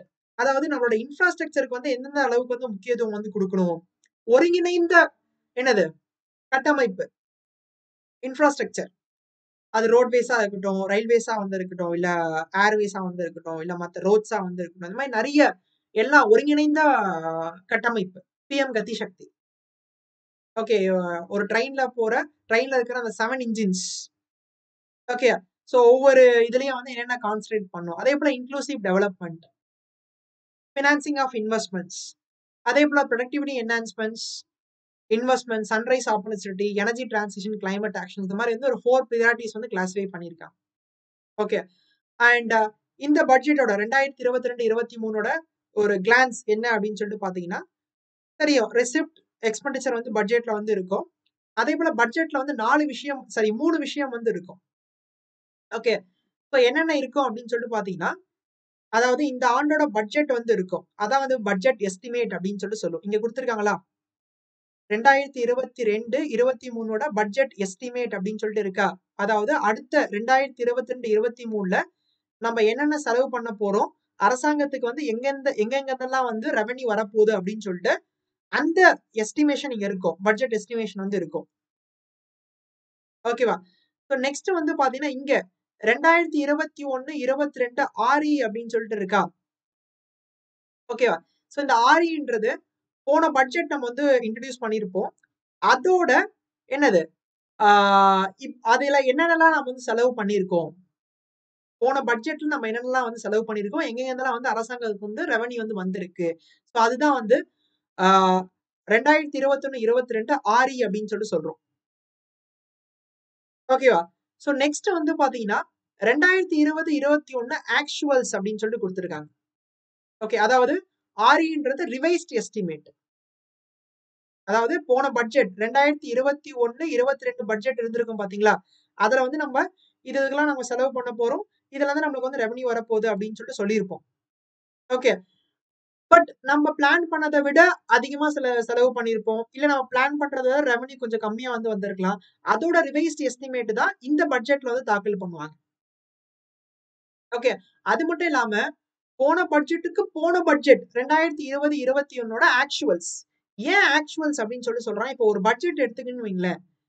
ஒரு பட்ஜெட் எப்போ ஸ்டார்ட் ஆகுன்னு பாத்தீங்கன்னா என்னதான் பிப்ரவரி 1 ஸ்டார்ட் ஆனாலும் நம்மளோட நிதி ஆண்டு ஏப்ரல் 1 இருந்து மார்ச் 31 இதுக்குள்ளதான் வந்து பினான்சியல் இயர் அப்படின்னு சொல்லுவோம். நிதி ஆண்டு இதுக்குள்ள ஒரு அரசாங்கம் வந்து எவ்வளவு செலவு பண்றாங்க இந்த எவ்வளவு ரெவன்யூ வருது அப்படின்னு சொல்லி இதுக்குள்ளதான் வந்து கால்குலேட் பண்ணுவோம். இப்ப பட்ஜெட் நம்ம வந்து எப்ப தாக்கல் பண்றோம் ஒரு பட்ஜெட்ட? பிப்ரவரி 1 நம்ம வந்து தாக்கல் பண்ணிடுறோம். ஒரு பட்ஜெட். ஓகேவா? அப்போ போன பட்ஜெட்டோட அந்த ஆக்சுவலா வந்து எப்ப முடிவடையும்னு பார்த்தீங்கன்னா, மார்ச் 31 தான் வந்து முடிவடையும். அப்ப இன்னமும் என்ன இருக்கு? ஒரு 2 மாசம் வந்து பார்த்தீங்கன்னா, நிலுவையில வந்து இருக்கு. போன பட்ஜெட்டோட இதுவே வந்து இன்னும் 2 மாசம் வந்து நிலுவையில வந்து இருக்கு. ஓகே. அதோட வேல்யூஸ் நம்மளுக்கு தெரியாது. போன பட்ஜெட்ல இந்த 2 மாசத்துல வந்து என்னென்ன செலவு பண்ணியிருக்கோம் அப்படின்னு சொல்லி நம்மளுக்கு இன்னும் தெரியாது. அது எப்ப தெரிய வரும்னா, அடுத்த பட்ஜெட்ல தான் வந்து தெரிய வரும். சோ அதுதான் இங்க என்ன குடுத்திருக்காங்க. ஆக்சுவல்ஸ் அப்படின்னு சொல்லி சொல்றாங்க. சோ என்னதான் போன பட்ஜெட்டோட ஆக்சுவல்ஸ் போன பட்ஜெட்டோட எக்ஸாக்ட் வேல்யூ நம்மளுக்கு வந்து தெரியாதோ, அதுக்கு முன்னாடி இருக்கிற பட்ஜெட்டோட ஆக்சுவல்ஸ் தான் நம்மளுக்கு வந்து தெரியும். அதனால தான் ஒரு பட்ஜெட்ட லான்ச் பண்ணும்போது, இந்த பட்ஜெட்டோட பட்ஜெட் எஸ்டிமேட் அடுத்த ஒரு ஆண்டில் நம்ம என்னென்ன செலவு பண்ண போறோம், எங்கெங்க ரெவென்யூ வந்து வருது. போன பட்ஜெட்டோட ரிவைஸ்டு எஸ்டிமேட் வந்து வரும். போன பட்ஜெட் ஆக்சுவல்ஸ் வந்து வந்திருக்கும். ஓகே. சோ அதான் வந்து 3 டேட்டாஸ் வந்து குடுத்திருப்பாங்க. இது தெரியணும். சொல்லியிருப்பாங்க. உங்களுக்கு வந்து எக்கனாமி நடத்தும்போதே உங்களுக்கு வந்து சொல்லியிருப்பாங்க. ஓகே. சோ இதுபடி வந்து பாத்தீங்கன்னா, நம்மளோட பட்ஜெட் எஸ்டிமேட் எல்லா பட்ஜெட்ட விட இந்த பட்ஜெட்ல வந்து பாத்தீங்கன்னா, ரெ ரெவென்யூ ரெசிப்ட்டா இருக்கட்டும், இல்ல கேப்பிட்டல் ரெசிப்ட்டா இருக்கட்டும், இல்ல ரெவென்யூ எக்ஸ்பெண்டிச்சரா இருக்கட்டும், கேப்பிட்டல் எக்ஸ்பெண்டிச்சரா இருக்கட்டும், இது எல்லாமே வந்து பாத்தீங்கன்னா இன்கிரீஸ் ஆயிருக்கு. ஓகேவா? அதே போல பிஸ்கல் டெபிசிட் வந்து எவ்வளவு டார்கெட் வச்சிருக்காங்கன்னா 6.4% ஆஃப் ஜிடிபி. இது வந்து நோட் பண்ணிக்கோங்க. பிஸ்கல் டெபிசிட் வந்து இந்த பட்ஜெட்டோட எஸ்டிமேட் வந்து எவ்வளவு வந்து வச்சிருக்காங்கன்னா 6.4%. ஓகே. எந்தெந்த துறைக்கு அதிகமான அலோகேஷன் பட்ஜெட் வந்து ஒதுக்கீடு செஞ்சிருக்காங்க அப்படின்னு சொல்லிட்டு கேட்டீங்கன்னா, அதிகமான ஒதுக்கீடு வந்து ministry of defence. Okay. So இங்க குடுத்திருக்கான் பாருங்க. டிஃபென்ஸா இருக்கட்டும். அதே போல வந்து ministry of consumer affairs, food and public distribution. So இதெல்லாம் வந்து அதிகமா நிதி வந்து ஒதுக்கீடு வந்து செஞ்சிருக்காங்க. எந்தெந்த துறைக்கு வந்து எவ்வளவு ஒதுக்கீடு வந்து செஞ்சிருக்காங்க. அதே போல அரசாங்கத்துக்கு எங்கெங்கலாம் வந்து ரெவென்யூ வந்து வருது. ஓகே. சோ முக்கியமா வந்து கடன் வாங்குறது. அதுதான் அதிகமான பங்களிப்பு வந்து வகிக்குது. எதுல ரெவென்யூ சைடுல அதிகமான கான்ட்ரிபியூஷன் எது வந்து இருக்கு சொல்லிட்டு பாத்தீங்கன்னா, பாரோயிங்ஸ் கடன் வாங்குறது 35% வந்து பண்ணா பாரோயிங்ஸ் தான் வந்து இருக்கு. ஓகேவா? சோ அதுக்கப்புறம் தான் வந்து ஜிஎஸ்டி வந்து 16% வந்து இருக்கு. இன்கம் டாக்ஸ், கார்ப்பரேஷன் டாக்ஸ் வந்து 15% வந்து இருக்கு. அதுக்கப்புறம் யூனியன் எக்ஸைஸ் டியூட்டி, அதுக்கப்புறம் கஸ்டம்ஸ், அதுக்கப்புறம் நான் டாக்ஸ் ரெவென்யூ வந்து இருக்கு. இதையே வந்து கொஸ்டினா கேட்கலாம். ரெவென்யூ சைடுல எது அதிகமான கான்ட்ரிபியூஷன் வந்து வகிக்குது அப்படின்னு சொல்லிட்டு கேட்கலாம். அதே போல ருபீஸ் கோஸ் டு எக்ஸ்பெண்டிச்சர் அரசு வந்து எதுக்கெல்லாம் வந்து செலவு பண்றாங்க அப்படின்னு சொல்லிட்டு பாத்தீங்கன்னா, வாங்கின கடனுக்கு வட்டி செலுத்துறது. அதான் இன்ட்ரெஸ்ட் பேமெண்ட். ஓகே. சோ முன்னாடி பார்த்தோம்ல ரெவென்யூ வந்து பாரோயிங்ஸ் தான் அதிகமா இருக்குன்னு பார்த்தோம்ல. அந்த பாரோயிங்ஸ்க்கு வட்டி செலுத்துறது. இன்ட்ரெஸ்ட் பேமெண்ட் அதுக்கு 20% வந்து போகுது. அதுக்கப்புறம் ஸ்டேட்ஸ்க்கு வந்து பிரிச்சு குடுக்குறாங்க. 17% இந்த ஷேர் வந்து போகுது. அதுக்கப்புறம் வந்து பார்த்தீங்கன்னா, உங்களுக்கு finance commission other transfers 10%. Central sector ஸ்கீம்ஸ்க்கு வந்து 15%. அதுக்கப்புறம் வந்து உங்களுக்கு டிஃபென்ஸ்க்கு வந்து 8% போகுது. சப்சிடிஸ்க்கு வந்து 8% வந்து போகுது. சென்ட்ரலி ஸ்பான்சர்ட் ஸ்கீம்ஸ்க்கு வந்து 9% அண்ட் பென்ஷனுக்கு வந்து பார்த்தா 4% வந்து போகுது. ஓகே. அப்ப எதுக்கெல்லாம் வந்து அரசாங்கம் வந்து செலவு பண்றாங்க, அதிகமா செலவு பண்றாங்க, கம்மியா செலவு பண்றாங்க அப்படின்னு சொல்லிட்டு தெரியணும். ஓகே. அதே போல இந்த பட்ஜெட்ல வந்து பாத்தீங்கன்னா, ஒரு முக்கியமான இனிஷியேட்டிவ் வந்து எடுத்திருப்பாங்க. என்னன்னா, டிஜிட்டல் ரூபி. இந்தியால வந்து பாத்தீங்கன்னா, டிஜிட்டல் நாணயத்த வந்து கொண்டு வரலாம் அப்படின்னு சொல்லிட்டு ஆர்பிஐ வந்து கொண்டு வரலாம். இப்ப எப்படி கிரிப்டோ கரன்சிலாம் வந்து இருக்கு. அதே போல இந்தியாவுக்குன்னு ஒரு டிஜிட்டல் கரன்சி, டிஜிட்டல் ரூபி கொண்டு வரலாம் அப்படின்னு சொல்லிட்டு சொல்லியிருப்பாங்க. இப்ப கூட கரண்ட் அஃபேர்ஸ்ல வந்து பார்த்திருப்பீங்க. ரீசென்ட்டா ஆர்பிஐ வந்து சுழற்சி முறையில வந்து இந்த டிஜிட்டல் நாணயத்த வந்து வெளியிட்டிருப்பாங்க. பயன்பாட்டுக்கு வந்து விட்டிருப்பாங்க. ஒரு 2 டேஸ்க்கு முன்னாடி வந்து பார்த்தீங்கன்னா, இந்த வீடியோ ரெக்கார்ட் பண்றதுல ஒரு 2 டேஸ்க்கு முன்னாடி வந்து விட்டிருப்பாங்க. ஓகே. நெக்ஸ்ட் இது எது மூலமா செயல்படுதுன்னு பார்த்தீங்கன்னா, பிளாக் செயின் டெக்னாலஜி மூலமா வந்து செயல்படுது. ஓகே. சோ இதான் இந்த பட்ஜெட்ல இருக்கிற முக்கியமான அம்சங்கள். சோ இது தெரிஞ்சுக்கிட்டாலே நான் வந்து மேக்ஸிமம் வந்து போதும். ஓகே. சோ அதே போல டாக்ஸேஷன் வரி விதிப்பு வகைகள். ஆ கேள்விப்பட்டிருப்பீங்க. ஆடம் ஸ்மித்தோட வரி விதிப்பு கோட்பாடு அப்படின்னு சொல்லிட்டு சொல்லுவோம். இல்ல வரி விதிப்பு ஆ கோட்பாடுகள் அப்படின்னு சொல்லிட்டு படிச்சிருப்பீங்க.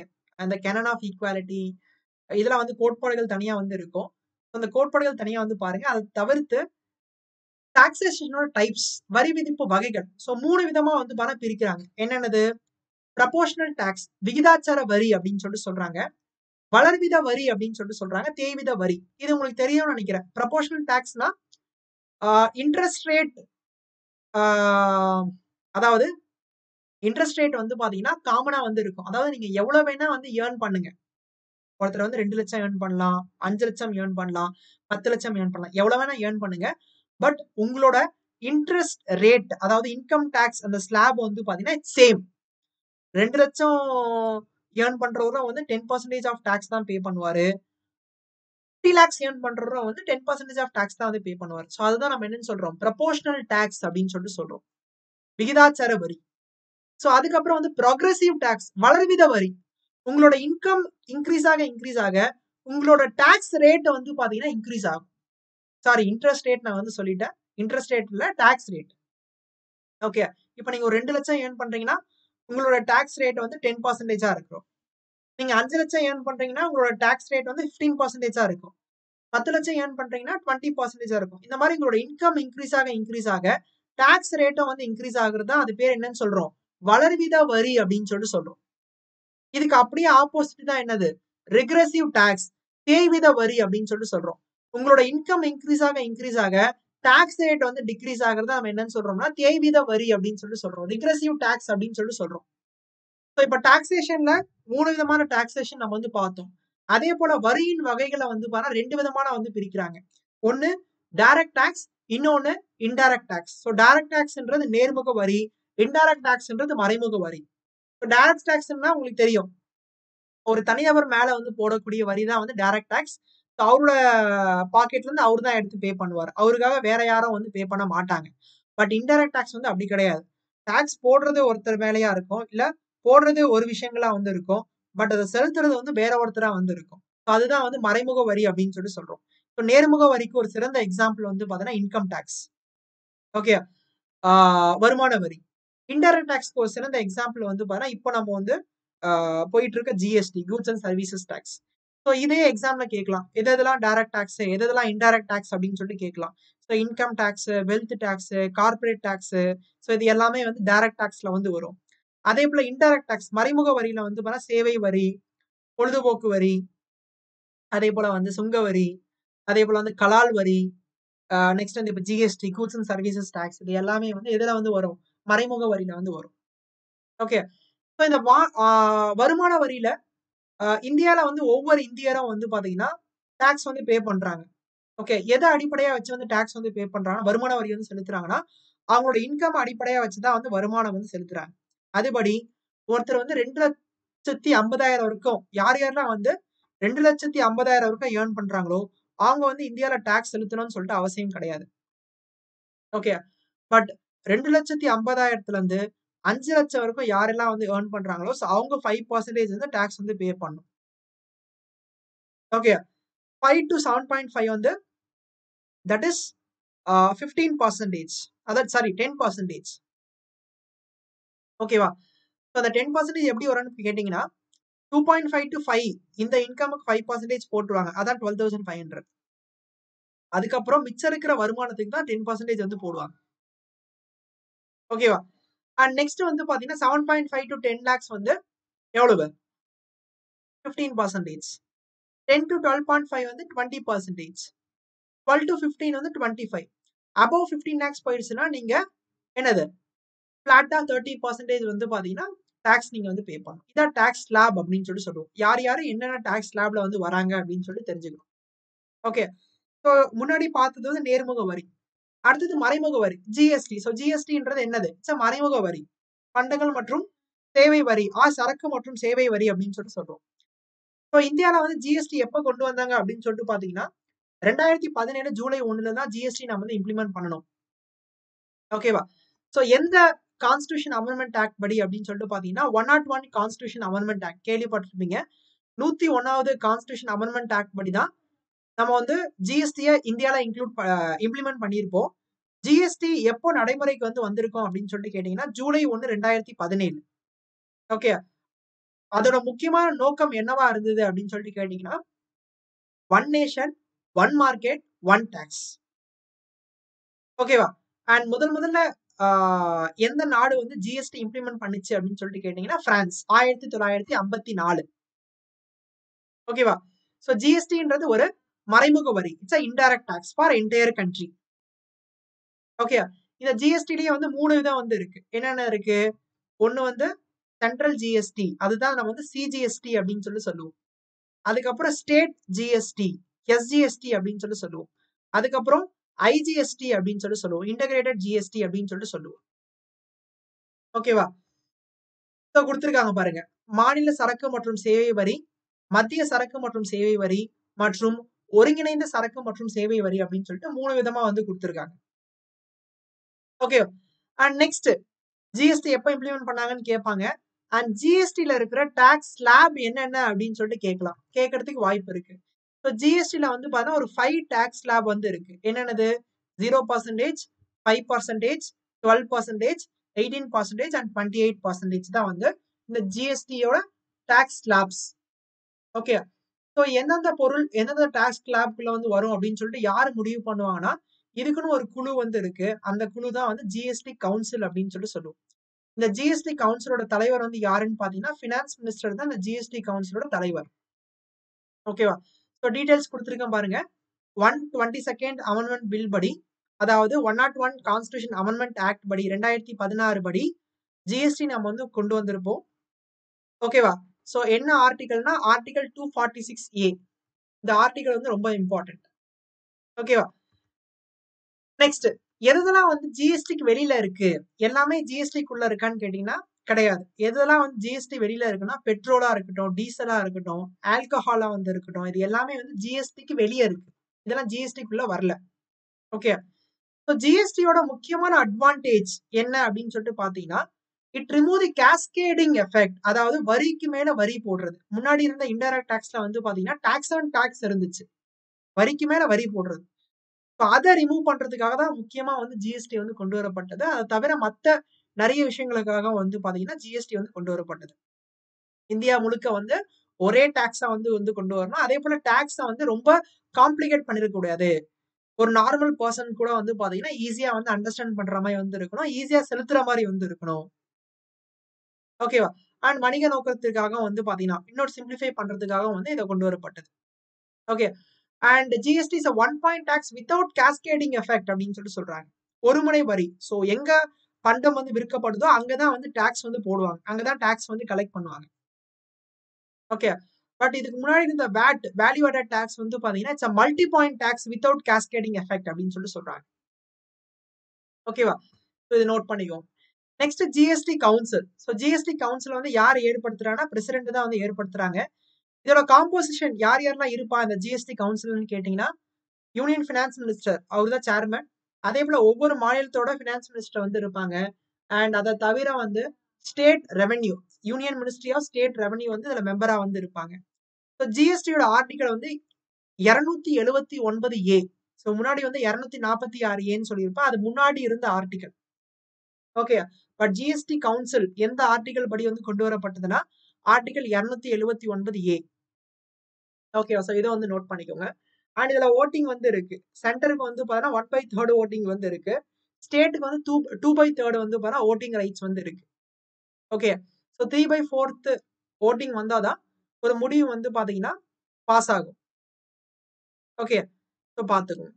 நெக்ஸ்ட் வந்து பினான்ஸ் கமிஷன். ஸோ நிதி ஆணையம். நிதி ஆணையம் வந்து எந்த ஆர்டிகல் படி வந்து கொண்டு வரப்பட்டதுன்னா ஆர்டிகல் 280. நிதி ஆணையம் வந்து ஒவ்வொரு 5 ஆண்டுகளுக்கும் வந்து ஒரு முறை பிரசிடென்ட் வந்து பாத்தீங்கன்னா ஏற்படுத்துவார். ஓகே. ஸோ கிட்டத்தட்ட இப்போ தற்போதைக்கு எத்தனை நிதி ஆணையம் வந்து ஏற்படுத்தியிருக்காங்கன்னா 15 நிதி ஆணையம் வந்து ஏற்படுத்தியிருக்காங்க. இப்போ ரீசெண்டா ஏற்படுத்தின ஆணையம், நிதி ஆணையம் வந்து 15வது நிதி ஆணையம். ஓகே. 2017 கொண்டு வரப்பட்டது. நவம்பர்ல வந்து கொண்டு வரப்பட்டது. அண்ட் அவங்க தான் வந்து 15th ஃபினான்ஸ் கமிஷன். அண்ட் இந்த 15th ஃபினான்ஸ் கமிஷனோட தலைவர் யாருன்னு கேட்டீங்கன்னா NK சிங். ஸோ மொத்தம் அந்த 15 ஃபினான்ஸ் கமிஷன் அந்த லிஸ்ட் நான் வந்து கொடுத்துருக்கேன். ஒவ்வொரு ஃபினான்ஸ் கமிஷனோட சேர்மன் யாரு, எந்த ஆண்டு, எப்ப ஏற்படுத்தப்பட்டது அப்படின்னு சொல்லிட்டு ஃபுல்லாவே கொடுத்துருக்கேன். அண்ட் நிறைய வாட்டி டிஎன்பிஎஸ்சில வந்து பாருங்க இது வந்து கேட்டிருக்காங்க. ஸோ பாத்துக்கோங்க. அந்த லிஸ்ட் வந்து பார்த்துட்டு போங்க எக்ஸாம் போறதுக்கு முன்னாடி. இப்ப ரீசெண்டா ஏற்படுத்தின 15th ஃபினான்ஸ் கமிஷன் அவங்களோட பரிந்துரை என்னவா இருந்துச்சு அப்படின்னு சொல்லிட்டு கேட்டீங்கன்னா, மாநிலங்களுக்கு 41% ஆஃப் டாக்ஸ் வந்து பாத்தீங்கன்னா பிரிச்சு கொடுக்கணும், ஸ்டேட்ஸ்க்கு வந்து பிரிச்சு கொடுக்கணும் அப்படின்னு சொல்லிட்டு மத்திய அரசாங்கத்துக்கு வந்து பரிந்துரை வந்து செஞ்சிருக்காங்க. ஓகே. ரீசெண்டா ஏற்படுத்தப்பட்ட பினான்ஸ் கமிஷன் மாநிலங்களுக்கு 41% ஆஃப் வர்டிகல் டெவல்யூஷன் அப்படின்னு சொல்லிட்டு சொல்றாங்க.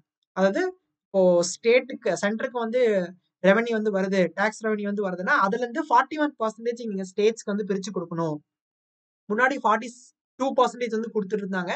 இப்போ 41% வந்து கொடுக்கணும். அப்போ ரிமைனிங் இருக்கிற அந்த 1% வந்து யாருக்கு வந்து போகும்னா, இப்போ ரீசெண்டா கிரியேட் பண்ணப்பட்ட 2 union territories Jammu and Kashmir and லடாக்குக்கு வந்து அந்த 1% வந்து போகும். ஓகே, இது வர்டிகல் டெவல்யூஷன். அதே போல ஹரிசாண்டல் டெவல்யூஷனும் வந்து இருக்கு. ஓகேவா?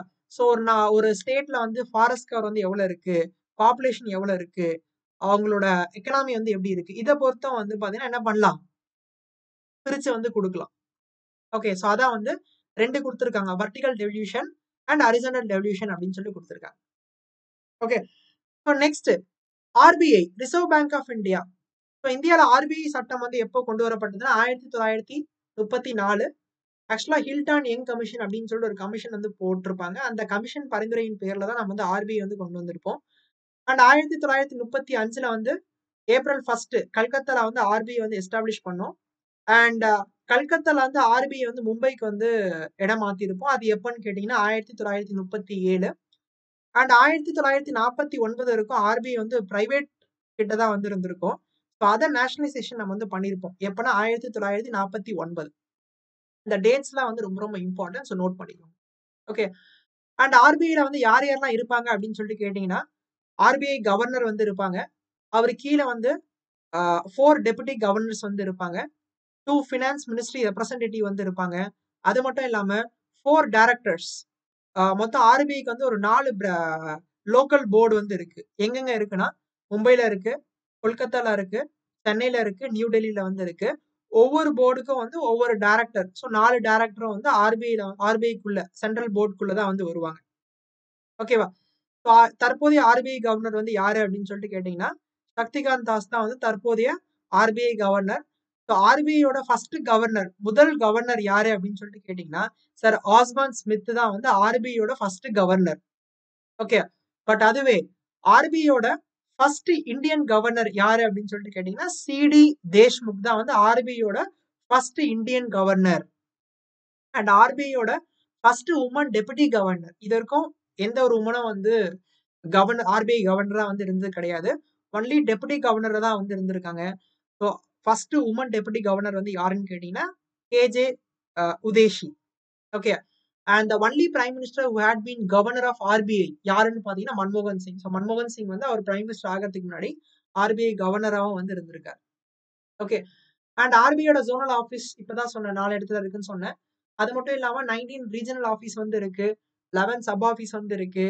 அண்ட் ஆர்பிஐயோட பேங்கிங் ஸ்டாஃப், அதாவது ட்ரைனிங் காலேஜஸ் வந்து 2 இடத்துல வந்து இருக்கு. RBI reserve bank staff college சென்னையில ஒன்று இருக்கு. And college of agriculture banking வந்து பூனேல ஒன்று வந்து இருக்கு. ஓகே, ஸோ இந்த டேட்டாஸும் வந்து ரொம்ப இம்பார்ட்டன்ட், நோட் பண்ணிக்கோங்க. ஓகே, ஸோ செகண்ட் டாபிக் பொறுத்த வரைக்கும் மேக்ஸிமம் நம்ம வந்து கவர் பண்ணியாச்சு. So sources of revenue, RBI, fiscal policy, monetary policy, finance commission, இந்த resource sharing between union and state கவர்மெண்ட்ல மட்டும் நிறைய ஆர்டிகல்ஸ் வந்து வரும். ஸோ நீங்க போயிட்டு அந்த ஆர்டிகல்ஸ் மட்டும் போய் பாருங்க. நான் சொன்னல அந்த ஆர்டிகல் 246A, அதே போல ஆர்டிகல் 270 வந்து இருக்கட்டும், இல்ல 71, 70 இந்த மாதிரி நிறைய ஆர்டிகல்ஸ் வந்து இருக்கு. இந்த ஆர்டிகல்ஸ் மட்டும் போய் பாருங்க. ஓகே, ஒவ்வொரு டாக்ஸ்க்கு வந்து ஒவ்வொரு ஆர்டிகல்ஸ் வந்து வரும். ஓகே, அண்ட் ஜிஎஸ்டி பத்தி வந்து டிஸ்கஸ் பண்ணிருக்கேன். ஸோ அதையும் வந்து பாருங்க. ஸோ அடுத்து நம்ம வந்து தேர்ட் டாபிக் வந்து போயிடலாம். ஸோ தேர்ட் டாபிக் வந்து structure of Indian economy, employment generation, land reforms and agriculture, applications of science and technology in agriculture, industrial growth, rural welfare oriented programs, and social problems. Okay, so இதுல first structure of Indian economy அப்படின்னு சொல்லிட்டு எடுத்தீங்கன்னா already பார்த்ததுதான். So 3 துறைகள் வந்து இருக்கு. என்னென்னது? வேளாண்மை துறை வந்து இருக்கு, தொழில்துறை வந்து இருக்கு, அதே போல சர்வீஸ் செக்டார். ஓகே, அது சேவைத்துறை வந்து இருக்கு. இதுல இந்தியால எந்த துறை வந்து அதிகமான பங்கு வந்து வகிக்குது ஜிடிபில அப்படின்னு சொல்லிட்டு கேட்டீங்கன்னா சர்வீஸ் செக்டர். இது வந்து ஒரு டேப்லெட் காலமே நம்ம வந்து போட்டுக்கலாம். ஓகே, எக்ஸாம் பாயிண்ட் ஆஃப் வியூல கூட உங்களுக்கு வந்து ரொம்ப யூஸ்ஃபுல்லா வந்து இருக்கும். ஒரு டேப்லெட் காலம் வந்து போட்டுக்கோங்க. ஓகேவா? டேப்லெட் காலத்துல பிரிச்சுக்கோங்க.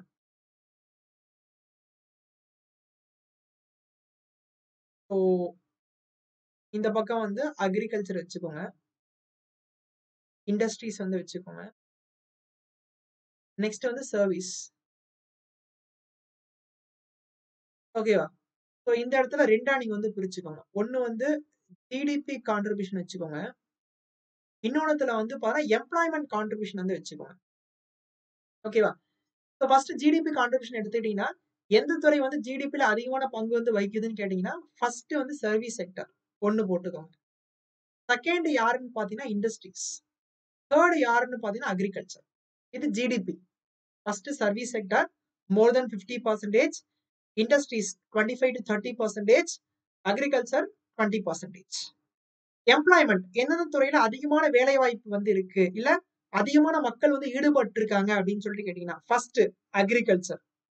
இன்னமும் சரி, இண்டிபெண்டன்ஸ்க்கு அப்புறம் இன்னமும் சரி, அக்ரிகல்ச்சர்ல தான் வந்து அதிகமான மக்கள் வந்து ஈடுபட்டு இருக்காங்க. ஸோ அது வந்து ஃபர்ஸ்ட் பிளேஸ்ல வந்து இருக்கு. ஓகே, மோர் தென் 50% வந்து அக்ரிகல்ச்சர்ல தான் வந்து இருக்காங்க. நெக்ஸ்ட் வந்து பாத்தீங்கன்னா இண்டஸ்ட்ரீஸ். ஓகேவா? சாரி, இண்டஸ்ட்ரீஸ் கிடையாது. செகண்ட் ஃபர்ஸ்ட் அக்ரிகல்ச்சர், செகண்ட் வந்து சர்வீஸ் செக்டர். ஆக்சுவலா முன்னாடி வந்து தொழில்துறையில தான் வந்து அதிக மக்கள் ஈடுபட்டு இருந்தாங்க. அக்ரிகல்ச்சருக்கு அப்புறம் தொழில்துறை தான் வந்து இருந்துச்சு. பட் இப்ப ரீசன்ட் டேட்டாஸ்ல வந்து அது மாறி இருக்கு. ஓகே, இப்ப செகண்ட் வந்து சர்வீஸ் செக்டர். சர்வீஸ் செக்டர்ல தான் வந்து அதிக மக்கள் வந்து இருக்காங்க அக்ரிகல்ச்சருக்கு அப்புறம். தேர்டு தான் வந்து இண்டஸ்ட்ரீஸ். ஓகேவா? ஸோ இதை வந்து பாத்துக்கோங்க. ஓகே, டேப்லெட் கலமா வந்து போட்டு வச்சுக்கோங்க. இதையே கூட ஒரு கொஸ்டினா வந்து உங்களுக்கு வந்து கேட்கலாம். எந்தெந்த துறை வந்து அதிகமான பங்கு வந்து வகிக்குது அப்படின்னு சொல்லிட்டு கேட்கலாம். ஓகே, சரி, ஓகே. ஸோ அக்ரிகல்ச்சர் வந்து பார்க்கலாம். ஸோ அக்ரிகல்ச்சர் தான் வந்து back phone of our economy அப்படின்னு சொல்லிட்டு சொல்றாங்க. ஓகே, ஆக்சுவலா வந்து ஆல்மோஸ்ட் 84 வந்துட்டோம். இன்னும் ஒரு 15 ஸ்லைட்ஸ் தான் வந்து இருக்கு. ஓகே, ஸோ முடிச்சிடலாம். ஒரு 15 to 20 மினிட்ஸ்ல நம்மளுக்கு வந்து முடிச்சிடலாம். கிளாஸ் வந்து அக்ரிகல்ச்சர். அக்ரிகல்ச்சர் தான் வந்து இந்தியன் எக்கனாமிக் சிஸ்டமோட ஒரு பேக் போன் அப்படின்னு சொல்லி சொல்றாங்க. ஓகே, முதுகெலும்பு. ஏன்னா மோர் தென் 50% வந்து அக்ரிகல்ச்சர்ல தான் வந்து மக்கள் ஈடுபட்டு இருக்காங்க. ஓகே, அண்ட் நம்மளோட ஜிடிபில வந்து 20% வந்து கான்ட்ரிபியூஷன் வந்து வகிக்குது. Okay, and more then 61% R 61% கிட்ட எதுல வந்து இருக்காங்க? அக்ரிகல்ச்சர்ல தான் வந்து இருக்காங்க. Okay, and Sikkim is the first state in the world that claimed 100% organic farming. So Sikkim தான் வந்து பாத்தீங்கன்னா 100% ஆர்கானிக் ஃபார்மிங் வந்து பண்றாங்க உலகத்திலேயே. Okay, and India rank second in the world in agriculture production. இந்த டேட்டாஸ் எல்லாமே important. Okay, and India's world rank in service and industrial செக்டார்ல வந்து 9th and 5th வந்து இருக்காங்க. அக்ரிகல்ச்சர்ல வந்து செகண்ட், அண்ட் இண்டஸ்ட்ரீஸ்ல வந்து 9th, அண்ட் சாரி சர்வீஸ்ல வந்து 9th, இண்டஸ்ட்ரீஸ்ல வந்து 5th. Okay, and agriculture எக்ஸ்போர்ட்ஸ்ல India வந்து 9வது இடத்துல வந்து இருக்காங்க. வேளாண்மை ஏற்றுமதியில இந்தியா வந்து 9வது இடத்துல வந்து இருக்காங்க. ஓகே, அதே போல கிரவுண்ட் நட் அதை வந்து India stands first in the world. Okay, next rice ப்ரொடக்ஷன்ல India வந்து செகண்ட், அண்ட் டபாக்கோ ப்ரொடக்ஷன்ல வந்து பாத்தீங்கன்னா இந்தியா வந்து தேர்டு. புகையிலையில வந்து இந்தியா வந்து தேர்டு. ஓகே, நெக்ஸ்ட் இந்தியால வந்து நிறைய இருக்கு. மாடர்ன் இரிகேஷன் ஃபெசிலிட்டிஸும் இருக்கு. அதே போல கன்வென்ஷனல் இரிகேஷன் ஃபெசிலிட்டிஸும் வந்து இருக்கு. அண்ட் ஆல்சோ அக்ரிகல்ச்சர்ல ஒரு முக்கியமான இனிஷியேட்டிவ் என்னன்னு கேட்டீங்கன்னா கிரீன் ரெவல்யூஷன், பசுமை புரட்சி நான் வந்து சொல்லியிருந்தேன். ஸோ அதுல வந்து ஃபர்டிலைசர்ஸ் வந்து கொண்டு வரதா இருக்கட்டும், இல்ல ஹைபிரிட் சீட்ஸ் வந்து கொண்டு வரதா இருக்கட்டும், இல்ல பெஸ்டிசைட்ஸ், இன்செக்டிசைட்ஸ் கொண்டு வரதா இருக்கட்டும், இது எல்லாமே நம்மளோட உணவு உற்பத்தியை வந்து அதிகம் தான் வந்து படுத்துச்சு. ஓகே, அண்ட் கிரீன் ரெவல்யூஷன் கொண்டு வந்ததுக்கு முக்கியமான காரணமா இருந்தவர் யாரு அப்படின்னு சொல்லிட்டு பாத்தீங்கன்னா டாக்டர் எம்.எஸ். சுவாமிநாதன். ஸோ அவரை தான் வந்து என்னன்னு சொல்றோம், father of India's green revolution அப்படின்னு சொல்லி சொல்றோம். ஓகே, அக்ரிகல்ச்சர் மட்டும் இல்லாம அதோட அலைடு ஆக்டிவிட்டிஸ் ஆன டைரியிலயும் நம்ம வந்து பாத்தீங்கன்னா அதிகமான முக்கியத்துவம் வந்து கொடுத்துருக்கோம். So India's national diary development board எப்ப நம்ம வந்து எஸ்டாப்ளிஷ் பண்ணோம்னா 1970 வந்து எஸ்டாப்ளிஷ் பண்ணோம். எப்படி அக்ரிகல்ச்சர்ல வந்து எம்.எஸ். சுவாமிநாதனும், அதே போல டைரி செக்டார்ல வந்து பாத்தீங்கன்னா வர்கீஸ் குரியன் கேள்விப்பட்டிருப்பீங்க. 1966 prime minister Lal Bahadur Shastri inaugurated தி ஆபரேஷன் ஃபிளட். ஓகே, ஸோ அந்த ஆபரேஷன் ஃபிளட் கொண்டு வரதுக்கு முக்கியமான காரணமா வந்து இருந்தவர் யாருன்னு பாத்தீங்கன்னா வர்கீஸ் குரியன். அதுதான் வந்து அவரை தான் என்னன்னு சொல்றோம், father of India's white revolution. எப்படி வந்து father of India's green revolution வந்து எம்.எஸ். சுவாமிநாதனோ, அதே போல டாக்டர் வர்கீஸ் குரியன் வந்து ஃபாதர் ஆஃப் என்னது India's white revolution. Okay, so அதே போல அக்ரிகல்ச்சர்ல ஒரு முக்கியமான இனிஷியேட்டிவ் வந்து கிசான் கிரெடிட் கார்டு நம்ம வந்து கொண்டு வந்திருப்போம். ஓகே, அண்ட் இந்த கிசான் கிரெடிட் கார்டு வந்து எப்போ லான்ச் பண்ணிருப்போம்னா 1998. இது யாரோட இனிஷியேட்டிவ்னு கேட்டீங்கன்னா ஆர்பிஐ மற்றும் நபார்டோட இனிஷியேட்டிவ். ஓகே. எந்த அளவுக்கு ஆர்பிஐ வந்து இம்பார்ட்டன்ட்டோ அதே போல நபார்டும் வந்து இம்பார்ட்டன்ட். 1982ல வந்து நபார்ட நம்ம வந்து கொண்டு வந்திருப்போம். ஓகே. இது வந்து ஒரு அக்ரிகல்ச்சர் பேங்க் அப்படின்னு சொல்லுவோம் நபார்ட. ஓகே. ஸோ அதுக்கப்புறம் இண்டஸ்ட்ரீஸ் 1948ல தொழில்துறை கொள்கை ஆல்ரெடி நான் ஸ்டார்டிங்லேயே டிஸ்கஸ் பண்ணியிருப்பேன். ஸோ அதுபடி 4 செக்டார்ஸா நம்ம வந்து பிரிச்சிருப்போம் இண்டஸ்ட்ரீஸ. And first large scale steel plant disco வந்து 1907ல ஜம்ஷெட்பூர்ல வந்து கொண்டு வந்திருப்போம். Followed by இஸ்கோ at Burnpur 1919. அதே போல sail steel authority of India limited 1974ல நம்ம வந்து எஸ்டாப்ளிஷ் பண்ணிருப்போம். அண்ட் இந்தியாவோட first modernised industrial Jude unit வந்து பாத்தீங்கன்னா வெஸ்ட் பெங்கால்ல ரேஸ்டால 1855 இதெல்லாம் நான் வந்து ஸ்டார்டிங்லேயே டிஸ்கஸ் பண்ணிருப்பேன். ஸோ ஸ்டார்டிங்லேயே நம்ம வந்து பார்த்துருக்கோம். அது மட்டும் இல்லாம நிறைய ஸ்டீல் பிளான்ஸ் இந்த மாதிரி நிறைய எஸ்டாப்ளிஷ் பண்ணிருப்போம் இந்தியால. ஸோ இந்த லிஸ்ட் நான் வந்து கொடுத்துருக்கேன். என்னென்ன ஸ்டீல் பிளான்ஸ் அண்ட் எந்த கண்ட்ரியோட உதவியோட இந்த ஸ்டீல் பிளான்ஸை நம்ம வந்து எங்க எஸ்டாப்ளிஷ் பண்ணிருக்கோம் அப்படின்னு சொல்லிட்டு இந்த லிஸ்ட் வந்து கொடுத்துருக்கேன். ஸோ எக்ஸாம் போறதுக்கு முன்னாடி இந்த லிஸ்ட்டை நீங்க வந்து பார்த்துட்டு போயிருங்க. ஃபார் எக்ஸாம்பிள் ரூர்கேலா வந்து ஜெர்மனி, ஒடிஷா நம்ம வந்து எஸ்டாப்ளிஷ் பண்ணியிருப்போம். அதே போல வந்து பிலாய் ஸ்டீல் பிளான்ட் ரஷ்யா, மத்திய Pradesh, Durgapur UK, west Bengal, பக்காரோ steel plant Jharkhand, Russia, Burnpur, west Bengal இதெல்லாம் ரொம்ப இம்பார்ட்டன்ட். ஓகே. ஸோ எக்ஸாம் போறதுக்கு முன்னாடி இதை நீங்க வந்து பார்த்துட்டு போயிருங்க. ஓகே. அண்ட் நெக்ஸ்ட் இந்த எல்பிஜி ரிஃபார்ம்ஸ் பத்தி நம்ம ஆல்ரெடி டிஸ்கஸ் பண்ணியிருப்போம். லிபரலைசேஷன்னா என்ன, பிரைவேடைசேஷன்னா என்ன, குளோபலைசேஷன்னா என்ன அப்படின்னு சொல்லிட்டு நான் வந்து டிஸ்கஸ் பண்ணியிருப்பேன். அண்ட் இதுக்கு முக்கியமா கொண்டு வந்த ரீசன்ஸ் இது எல்லாமே நான் சொல்லியிருப்பேன். இந்த 5 இயர் பிளான் டிஸ்கஸ் பண்ணும்போதே நான் வந்து சொல்லியிருப்பேன். ஓகே. அண்ட் இந்த எல்பிஜி ரிஃபார்ம்ஸ் எப்போ கொண்டு வந்திருப்போம், இல்ல இந்த இண்டஸ்ட்ரியல் பாலிசி எப்போ கொண்டு வந்திருப்போம்னு பாத்தீங்கன்னா ஜூலை 24, 1921 இதை வந்து பாத்துக்குவோம். ஓகே. நெக்ஸ்ட் சில ஸ்கீம்ஸோட லிஸ்ட் நான் இங்க வந்து கொடுத்துருக்கேன். இந்த ஸ்கீம்ஸ் எப்படி இருக்கும்னு பாத்தீங்கன்னா ஸ்கீமோட நேம் இருக்கும், அந்த ஸ்கீம் எப்போ லான்ச் பண்ணாங்கன்னு இருக்கும், அந்த ஸ்கீம் எப்போ எந்த மினிஸ்ட்ரி கீழே வந்து வருதுன்னு இருக்கும். நெக்ஸ்ட் அந்த ஸ்கீமோட அப்ஜெக்டிவ்ஸ் நான் வந்து கொடுத்துருக்கேன். ஓகே. ஸோ இது எல்லாமே வந்து முக்கியமான ஸ்கீம்ஸ். ஓகே. அண்ட் நீங்க என்ன பண்றீங்கன்னா இந்த ஸ்கீம்ஸ் பார்த்துக்கோங்க. அண்ட் அது மட்டும் இல்லாம இப்போ ரீசெண்டா அரசாங்கம் கொண்டு வந்த திட்டங்களா இருக்கட்டும், இல்லாட்டி நம்மளோட தமிழ்நாடு கவர்மெண்ட் கொண்டு வந்த ஸ்கீம்ஸா வந்து இருக்கட்டும், அது எல்லாத்தையும் வந்து பாத்தீங்கன்னா பார்த்துக்கோங்க. மெயினா கேட்கறது என்னன்னா இயர் கேட்கலாம், எந்த இயர் வந்து அந்த ஸ்கீம்ஸ் வந்து கொண்டு வந்தாங்க அப்படின்னு சொல்லிட்டு கேட்கலாம். அப்படி இல்லாட்டி அந்த ஸ்கீமோட முக்கியமான அப்ஜெக்டிவ்ஸ் என்ன அப்படின்னு சொல்லிட்டு கேட்கலாம். ஓகே. ஸோ இதுல ஃபர்ஸ்ட் ஸ்கீம் பாத்தீங்கன்னா இன்டெகிரேட்டட் ரூரல் டெவலப்மெண்ட் ப்ரோக்ராம், ஒருங்கிணைந்த கிராமப்புற மேம்பாட்டு திட்டம் அப்படின்னு சொல்லி சொல்லுவோம். 1978ல வந்து கொண்டு வரப்பட்ட திட்டம், ministry of rural development. So எதுக்காகனா அந்த ஸ்கீமோட நேம்லயே வந்து இருக்கு. ஸோ ரூரல் டெவலப்மெண்ட்காக தான் அந்த ஸ்கீம்ஸ் நம்ம வந்து கொண்டு வந்திருப்போம். ஸோ அதே போல பிரதான் மந்திரி கிராமின் ஆவாஸ் யோஜனா. ஸோ கிராமின்னாலே கிராமப்புறம், ஆவாஸ்னா வீடு. ஸோ எல்லாருக்குமே வந்து வீடு வந்து கட்டி கொடுக்கறது. அதான் வந்து Awas Yojana 1985 ministry of rural development, housing for all. அதுக்கப்புறம் Indira Gandhi national voltage pension scheme பேர்லயே இருக்கு. 15th August 1995. ஸோ யார் யாரெல்லாம் 65 வயசு மேல வந்திருக்காங்களோ ஸோ அவங்களுக்கு வந்து பாத்தீங்கன்னா பென்ஷன்ஸ் வந்து ப்ரொவைட் பண்றது. அதுக்கப்புறம் நேஷனல் ஃபேமிலி பெனிஃபிட் ஸ்கீம், அதுக்கப்புறம் ஜவஹர் கிராம் சம்ரிதி யோஜனா. ஸோ இது வந்து முக்கியமா வந்து பாத்தீங்கன்னா இன்ஃப்ராஸ்ட்ரக்சரை வந்து டெவலப் பண்றது. எங்க ரூரல் ஏரியாஸ்ல வந்து இன்ஃப்ராஸ்ட்ரக்சர்ஸ் வந்து டெவலப் பண்றது. ஸ்கூல்ஸா இருக்கலாம், ரோட்ஸா இருக்கலாம், ஹாஸ்பிட்டல்ஸா வந்து இருக்கலாம். ஸோ இங்க வந்து இன்ஃப்ராஸ்ட்ரக்சரை வந்து டெவலப் பண்றது. நெக்ஸ்ட் வந்து அன்னபூர்ணா.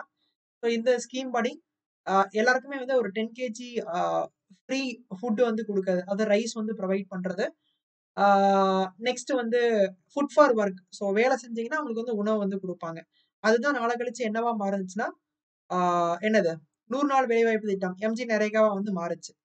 அதுக்கப்புறம் சம்பூர்ண கிராமின் ரோஸ்கர் யோஜனா. ரோஸ்கர்னு வார்த்தை வந்தாலே அது வந்து வேலை வாய்ப்பு தான்.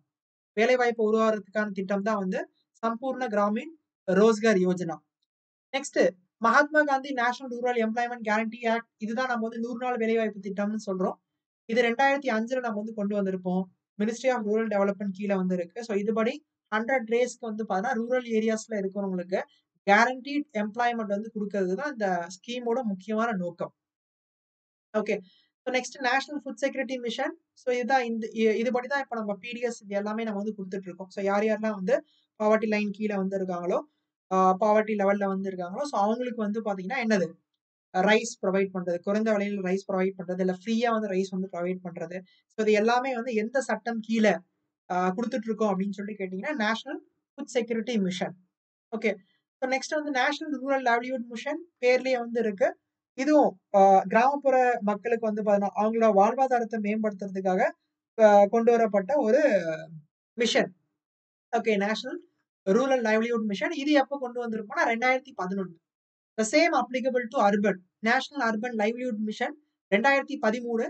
பட் மினிஸ்ட்ரி மட்டும் சேஞ்ச் ஆகுது. ஸோ அங்க வந்து மினிஸ்ட்ரி ஆஃப் ரூரல் டெவலப்மெண்ட் வந்து இருக்கு. பட் இங்க என்ன வந்து இருக்கு? Ministry of housing and urban affairs வந்து இருக்கு. ஓகேவா? நெக்ஸ்ட் பிரதான் மந்திரி ஜன்தன் யோஜனா. இது ரொம்ப ரொம்ப இம்பார்ட்டன்ட். ஸோ 2014 இந்த ஸ்கீம் வந்து கொண்டு வந்திருப்பாங்க.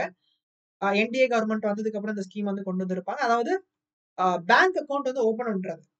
ஓகே. அதாவது பினான்சியல் இன்க்ளூஷன் சொல்லுவோம். ஓகே.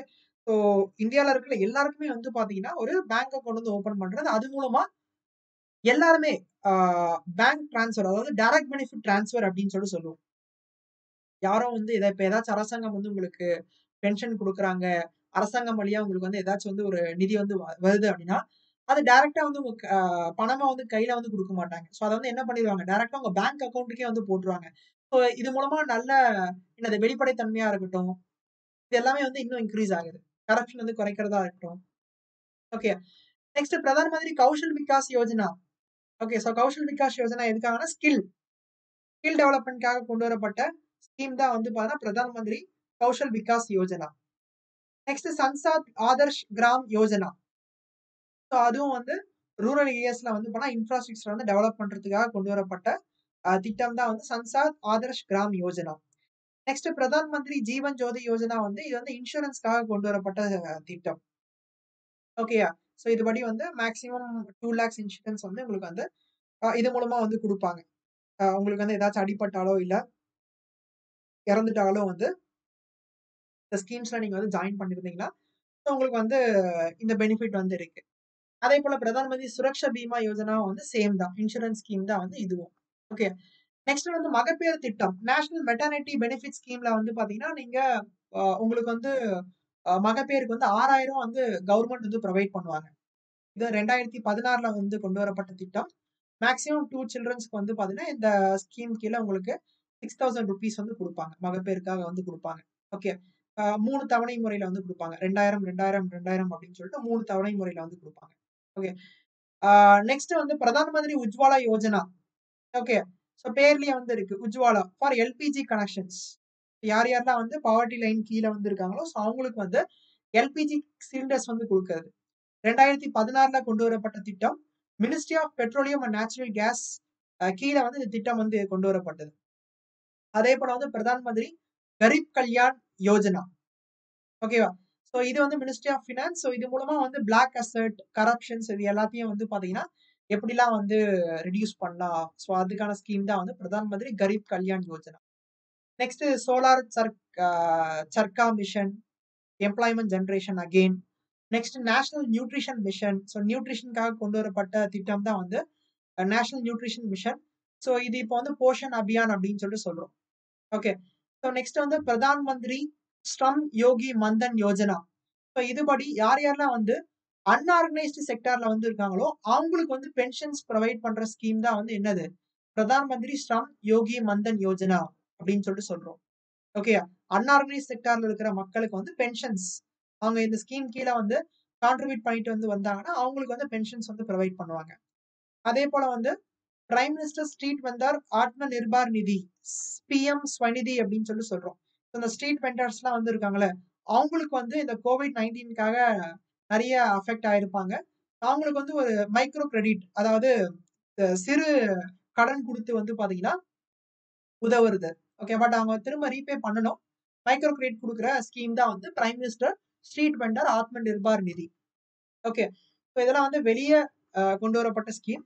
இதை தவிர நம்மளோட புக்லயும் வந்து நிறைய ஸ்கீம்ஸ் கொடுத்துருக்காங்க. லிஸ்ட் ஆஃப் ஸ்கீம்ஸ் அது எந்த இயர்ல லான்ச் பண்ணாங்க அப்படின்னு சொல்லிட்டு அந்த டீடைல்ஸ் புக்ல வந்து இருக்கு. ஃபார் எக்ஸாம்பிள் பாவர்ட்டி வந்து எரடிகேட் பண்றதுக்காக 20 பாயிண்ட்ஸ் ப்ரோக்ராமா இருக்கட்டும், இன்டகிரேட்டட் ரூரல் டெவலப்மெண்ட் ப்ரோக்ராமா இருக்கட்டும், training rural youths for self employment, food for work program, national rural employment program, Jawahar Rozgar Yojana, MG NREGA. So இது எல்லாமே வந்து poverty eradication. So MG NREGA வந்து வேலைவாய்ப்பு உருவாக்குறதுக்காகவும் நம்ம வந்து எடுத்துக்கலாம்.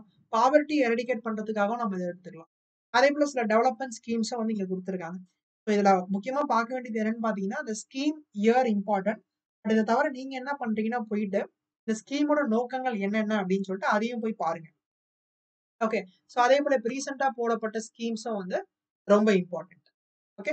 அண்ட் நெக்ஸ்ட் வந்து முத்ரா பேங்க், இதுவும் ரொம்ப இம்பார்ட்டன்ட். ஆக்சுவலா இந்த micro unit development and refinancing agency bank அப்படின்னு சொல்லிட்டு சொல்லுவோம். ஸோ இது கொண்டு வரப்பட்ட முக்கிய நோக்கம் என்னன்னு பாத்தீங்கன்னா, இப்ப நிறைய பேர் சின்ன சின்ன பிசினஸ் வந்து பண்றாங்க. ஸோ அவங்களுக்கு வந்து பாத்தீங்கன்னா லோன்ஸ் வந்து ப்ரொவைட் பண்றது. ஸோ யார் மூலமான இந்த முத்ரா பேங்க் மூலமா வந்து லோன்ஸ் வந்து ப்ரொவைட் பண்ணுவாங்க.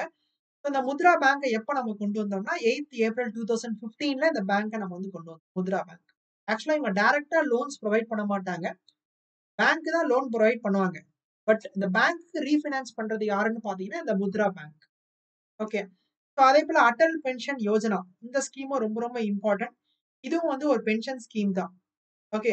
ஸோ இது மூலமா நம்ம வந்து கான்ட்ரிபியூஷன் நம்ம வந்து பண்ணோம்னா, ஓகே. ஸோ இது 18 வயசுல இருந்து ஸ்டார்ட் ஆகுது. 18 வயசுல இருந்து 40 வயசு இருக்கும். ஸோ 18 வயசுல நீங்க ஸ்டார்ட் ஆகுறீங்கன்னா, அப்போ ஒரு கான்ட்ரிபியூஷன் இருக்கும். ஸோ அந்த கான்ட்ரிபியூஷன் 40 வயசுல நீங்க பண்ணீங்கன்னா, உங்களுக்கு 60 வயசு ஆனதுக்கு அப்புறம் உங்களுக்கு வந்து பாத்தீங்கன்னா, மந்த்லி ஒரு பென்ஷன் அமௌண்ட் மாரி வந்து உங்களுக்கு வந்துட்டு இருக்கும். அதான் வந்து அடல் பென்ஷன் யோஜனா அப்படின்னு சொல்லி. ஓகே. அதே போல கவர்மெண்ட் வேலைவாய்ப்பை வந்து உருவாக்குறதுக்காக என்னென்ன இனிஷியேட்டிவ்ஸ்லாம் வந்து எடுத்திருக்காங்க அப்படின்னு சொல்லிட்டு அந்த லிஸ்ட்டும் நான் இங்க வந்து குடுத்துருக்கேன். ஒரு 16 இனிஷியேட்டிவ்ஸ் வந்து குடுத்துருக்கேன். நான் சொன்ன மாரி இதுக்கும் நீங்க என்ன பண்றீங்கன்னா போயிட்டு அதோட இயர் வந்து நோட் பண்ணிக்கோங்க. இயர் வந்து நோட் பண்ணுங்க. அதே போல அந்த ஸ்கீமோட அப்ஜெக்டிவ்ஸ் என்ன அப்படின்னு சொல்லிட்டு அதையும் வந்து பாருங்க. ஓகே. ஸோ மேக்ஸிமம் நம்மளோட எக்ஸாம் பாயிண்ட் ஆஃப் வியூல ஸோ என்னெல்லாம் வந்து டிஸ்கஸ் பண்ண முடியுமோ மேக்ஸிமம் இந்த செஷன்ல நான் வந்து ஃபுல்லாவே வந்து கவர் பண்ணியிருக்கேன். ஓகே. ஸோ இது மட்டும் இல்லாம நீங்க இதுவரைக்கும் நீங்க 6 மந்த்ல என்னென்ன ப்ரிப்பேர் பண்ணீங்களோ அதையும் போயிட்டு வந்து நல்லா குயிக்கா வந்து ரிவைஸ் பண்ணுங்க. மேக்ஸிமம் சில டேட்டாஸ்லாம் நான் வந்து கொண்டு வந்தது இதுக்கு முன்னாடி நீங்க பார்த்திருக்க மாட்டீங்க. ஏன்னா இப்ப ரீசென்ட் கரண்ட் அஃபேர்ஸ் டேட்டாஸ்லாம் நான் வந்து கொண்டு வந்திருந்தேன். ஓகே. ஸோ இந்த செஷன் நீங்க வந்து ஒரு ரிவிஷன் செஷன் கடைசி டைம் நீங்க வந்து எக்ஸாம் போறீங்கன்னா, ஸோ அப்போ இது வந்து உங்களுக்கு ரொம்ப ரொம்ப யூஸ்ஃபுல்லா வந்து இருக்கும். ஓகே. ஸோ இப்பயே நீங்க வந்து பாருங்க. பட் நான் சொன்ன மாரி ரிவிஷன்ஸ் நீங்க என்னென்ன படிச்சிருக்கீங்களோ, ஒரு 6 மாசத்துல என்ன படிச்சிருக்கீங்களோ, ஸோ அதையும் நீங்க வந்து ரிவைஸ் பண்ணிட்டு வந்து போங்க. இதே போல எவ்ரி சப்ஜெக்ட் இப்ப நான் எக்கனாமிக் வந்து பாத்தீங்கன்னா உங்களுக்கு குடுத்துருக்கேன். இந்த செஷன் நான் வந்து எடுத்திருக்கேன்.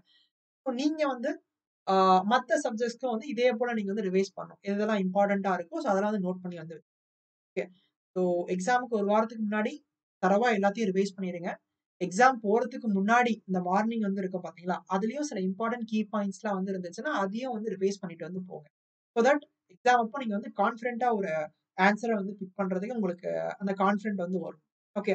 ஸோ 200 கொஸ்டின்ஸ் வந்து இருக்குன்னா, அதுல 175 கொஸ்டின்ஸ் உங்களுக்கு வந்து ஜிஎஸ் வந்து வரப்போது. 25 கொஸ்டின்ஸ் வந்து ஆப்டிட்யூட் வந்து வரப்போது. ஸோ மோஸ்ட்லி உங்களுக்கு 3 ஹவர்ஸ் வந்து இருக்கு. நெறைய பேர் நெனைப்பீங்க 3 ஹவர்ஸ் வந்து உங்களுக்கு டைம் பத்தும் அப்படின்னு சொல்லி நெனைப்பீங்க. பட் 3 ஹவர்ஸ் கண்டிப்பா பத்தாது.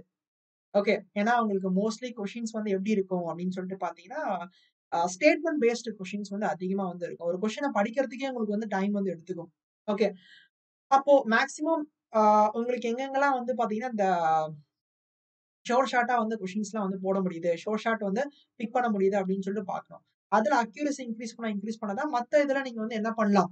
கொஞ்சம் வந்து பார்க்கலாம். இப்போ உங்களுக்கு ஒரு 2 ஆப்ஷன்ஸ் வந்து தெரிஞ்சிருக்கும். 2 ஆப்ஷன்ஸ் வந்து தெரியாத ஆப்ஷன்ஸா வந்து இருக்கும். ஸோ அப்போ நீங்க வந்து என்ன பண்ணலாம்? யோசிச்சு அங்க வந்து எது வந்து வரும் 50, 50 சான்ஸ் எடுத்து அங்க வந்து போடலாம். அதேபோல வந்து இப்போ 3 ஆப்ஷன், 1 ஆப்ஷன் தெரிஞ்சிருக்கும். 3 ஆப்ஷன் தெரியாம வந்து இருக்கும். ஸோ அந்த மாரி இடத்துல தான் உங்களுக்கு வந்து டைம் வந்து அதிகமா எடுக்கும். அதேபோல ஸ்டேட்மெண்ட் பேஸ்டு கொஸ்டின்ஸ் வந்து படிக்கும்போது டைம் வந்து எடுக்கும்.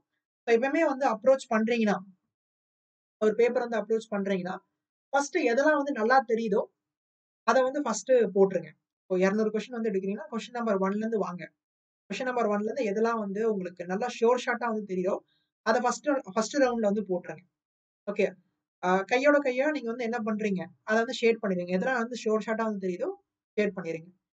செகண்ட் டைம் இப்போ ஃபர்ஸ்ட் டைம் நீங்க பார்த்துட்டு வரும்போதே நீங்க வந்து சில கொஸ்டின்ஸ்லாம் வந்து நோட் பண்ணி வச்சிருப்பீங்க. அதாவது உங்களுக்கு ஷோர் ஷார்ட்டா தெரியாது. பட் இது இல்லன்னா இது. அந்த ஆ 50, 50 சான்ஸ் வந்து வச்சிருப்பீங்க. அத நீங்க என்ன பண்றீங்கன்னா, செகண்ட் ரவுண்ட்ல வந்து எடுக்கணும். ஃபர்ஸ்ட் ரவுண்ட் முடிச்சதுக்கு அப்புறம் செகண்ட் ரவுண்ட்ல இந்த 50, 50 வந்து இருக்கும் பார்த்தீங்களா? அத செகண்ட் ரவுண்ட்ல வந்து எடுக்கணும். இதுவா? இல்ல அதுவா? ஓகே. நெக்ஸ்ட் தேர்ட் ரவுண்ட்ல வந்து நீங்க எத எடுக்கணும்னு பார்த்தீங்கன்னா, அதாவது ஒரே ஒரு ஆப்ஷன்ஸ நீங்க வந்து எலிமினேட் பண்ணி வச்சிருப்பீங்க. 3 ஆப்ஷன்ஸ் வந்து இருக்கும். அத நீங்க வந்து 3rd ரவுண்ட்ல வந்து எடுக்கணும். 4த் ரவுண்ட்ல வந்து பாத்தீங்கன்னா, உங்களுக்கு கெஸ் எதுவுமே அந்த கொஸ்டின் பத்தி எதுவுமே ஐடியா இல்ல. முழுக்க முழுக்க நான் வந்து கெஸ்ல தான் வந்து போட போறேன். அதுதான் நீங்க வந்து 4த் ரவுண்ட். ஓகே. ஆக்சுவலா உங்களுக்கு வந்து 4 ரவுண்ட் வரைக்கும் வரதுக்கு உங்களுக்கு டைம் பத்தாது. நல்லா பிராக்டிஸ் பண்ணியிருந்தா மட்டும் தான் இந்த 4 ரவுண்ட்ஸ் உங்களால வந்து நல்லா ஆ ஃபுல்லா வந்து போ முடியும். ஓகே. மேக்ஸிமம் நீங்க என்ன பண்றீங்கன்னா, ஃபர்ஸ்ட் ஷோர் ஷாட் வந்து வச்சுக்கோங்க. 2ண்ட் ரவுண்ட்ல வந்து பாத்தீங்கன்னா, அந்த 50, 50 சான்ஸ் அதேபோல 3 ஆப்ஷன்ஸ் வந்து இருக்கும். ஒரு ஆப்ஷன்ஸ் எலிமினேட் பண்ணியிருப்பீங்க. அண்ட் கெஸ்ஸிங் வந்து கடைசியா வந்து இருக்கும். ஸோ அத நீங்க வந்து 3rd ரவுண்ட் கூட வந்து வச்சுக்கலாம். ஓகே. ஸோ இப்படிதான் வந்து ஒரு பேப்பர் வந்து அப்ரோச் பண்ணும். அண்ட் எக்ஸாம் போறதுக்கு முன்னாடி நெறைய மார்க் டெஸ்ட் வந்து எழுதி பாருங்க. நல்லா படிச்சிருப்பீங்க. பட் மார்க் டெஸ்ட் வந்து ரொம்ப ரொம்ப இம்பார்ட்டன்ட். சில கொஸ்டின்ஸ் வந்து ரிப்பீட் ஆகுறதுக்கும் வாய்ப்பு இருக்கு. அண்ட் ஆல்சோ உங்களுக்கு ஒரு சென்ஸ் ஆஃப் கான்ஃபிடன்ஸ் வந்து கிடைக்கும். ஓகே. ஓகே. இந்த மார்க் டெஸ்ட் நம்ம வந்து போட்டுருக்கோம். நம்மளுக்கு வந்து ஒரு 130, 140 கொஸ்டின்ஸ் வந்து போட்டுருக்கோம் அப்படின்னு சொல்லிட்டு ஒரு கான்ஃபிடன்ஸ் வந்து கிடைக்கும். ஓகே. அந்த கான்ஃபிடன்ஸோட நீங்க வந்து எக்ஸாம் போகும்போது அதுவும் வந்து ஒரு எக்ஸ்ட்ரா பூஸ்ட் தான். ஓகே. ஸோ நீங்க பயப்படாம வந்து போலாம். ஓகே. ஸோ நல்ல ஒரு ஆ அந்த 130, 140 கொஸ்டின்ஸ் போடுற அளவுக்கு ஆ நீங்க மார்க் டெஸ்ட் வந்து பிராக்டிஸ் பண்ணிட்டே வந்து இருங்க. டெய்லி ஒரு மார்க் டெஸ்ட் போட்டே இருங்க. ஓகே. ஸோ அதுதான் உங்களுக்கு வந்து ஒரு ரியல் கான்ஃபிடன்ஸ் வந்து பார்த்தீங்கன்னா, எக்ஸாம் ஹால்ல வந்து குடுக்கும். ஓகே. ஏன்னா, நம்ம நம்ம படிச்ச கொஸ்டின்ஸ் நான் படிச்ச டாபிக் இது எல்லாமே கொஸ்டின்ஸா வந்து வரும் அப்படின்னு சொல்லிட்டு கட்டாயம் எதிர்பார்க்க முடியாது. ஓகே. ஸோ நம்ம படிச்சத வச்சு எப்படி நம்ம வந்து ப்ளே பண்ணலாம்? எப்படி நம்ம வந்து ஆப்ஷன்ஸ வந்து எலிமினேட் பண்ணலாம் அப்படின்னு சொல்லிட்டு அதுதான் நம்ம வந்து பார்க்கணும். கண்டிப்பா ஷோர் ஷாட் வந்து 200 கொஸ்டின்ல மேக்ஸிமம் ஒரு 40, 45 கொஸ்டின்ஸ் தான் நீங்க வந்து ஷோர் ஷாட்டா போடுவீங்க. மிச்சம் இருக்கிற 150 கொஸ்டின்ஸ் நீங்க வந்து கண்டிப்பா ஆ எலிமினேட் பண்ணியோ, இல்ல நீங்க படிச்சத வச்சு ஆப்ஷன்ஸ வந்து ஒமிட் பண்ணி, எலிமினேட் பண்ணி தான் நீங்க வந்து போட போறீங்க. ஓகே. ஸோ அந்த 3 ஹவர்ஸ்ல நீங்க வந்து எப்படி வந்து ப்ளே பண்ண போறீங்க? ஸோ அது நல்லா வந்து பிராக்டிஸ் பண்ணிட்டு வந்து போங்க. ஓகே. ஸோ ஃபியர்லாம் வந்து வேண்டாம். எந்த ஒரு பயம் இது எல்லாமே வந்து வேண்டாம். ஜஸ்ட் நார்மல் எக்ஸாம் நீங்க எழுதுற மாரி வந்து எழுதிட்டு வாங்க. பட் எந்த அளவுக்கு வந்து பிரிலிம்ஸ்க்கு வந்து இம்பார்ட்டன்ஸ் குடுக்குறீங்களோ, எஃபோர்ட் வந்து போட்டிருக்கீங்களோ, அதே அளவுக்கு நீங்க என்ன பண்ணணும்? மெயின்ஸ்க்கும் வந்து எஃபோர்ட் வந்து போடணும். ஏன்னா, பிரிலிம்ஸ்ன்றது ஜஸ்ட் நீங்க மெயின்ஸ் எழுதலாம் அப்படின்னு சொல்லிட்டு சொல்றது தான் பிரிலிம்ஸ். ஓகே. பட் ஃபைனலா உங்களோட பிரிலிம்ஸ் மார்க் வந்து கன்சிடர் பண்ண போறது கிடையாது.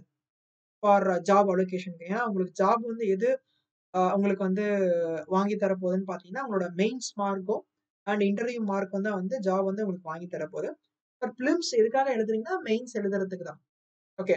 பட் பிலிம்ஸ்க்கு எந்த அளவுக்கு எஃபோர்ட் போட்டீங்களோ, அதே அளவுக்கு எஃபோர்ட் எதுக்கு வந்து போடணும்? உங்களோட மெயின்ஸ்க்கும் நீங்க வந்து எஃபோர்ட் வந்து ஓகே. ஸோ நல்லா எழுதுங்க. All the best. ஸோ இதே போல ஒரு மத்த ஒரு செஷன்ல நம்ம வந்து பார்க்கலாம். Thank you friends. Thank you.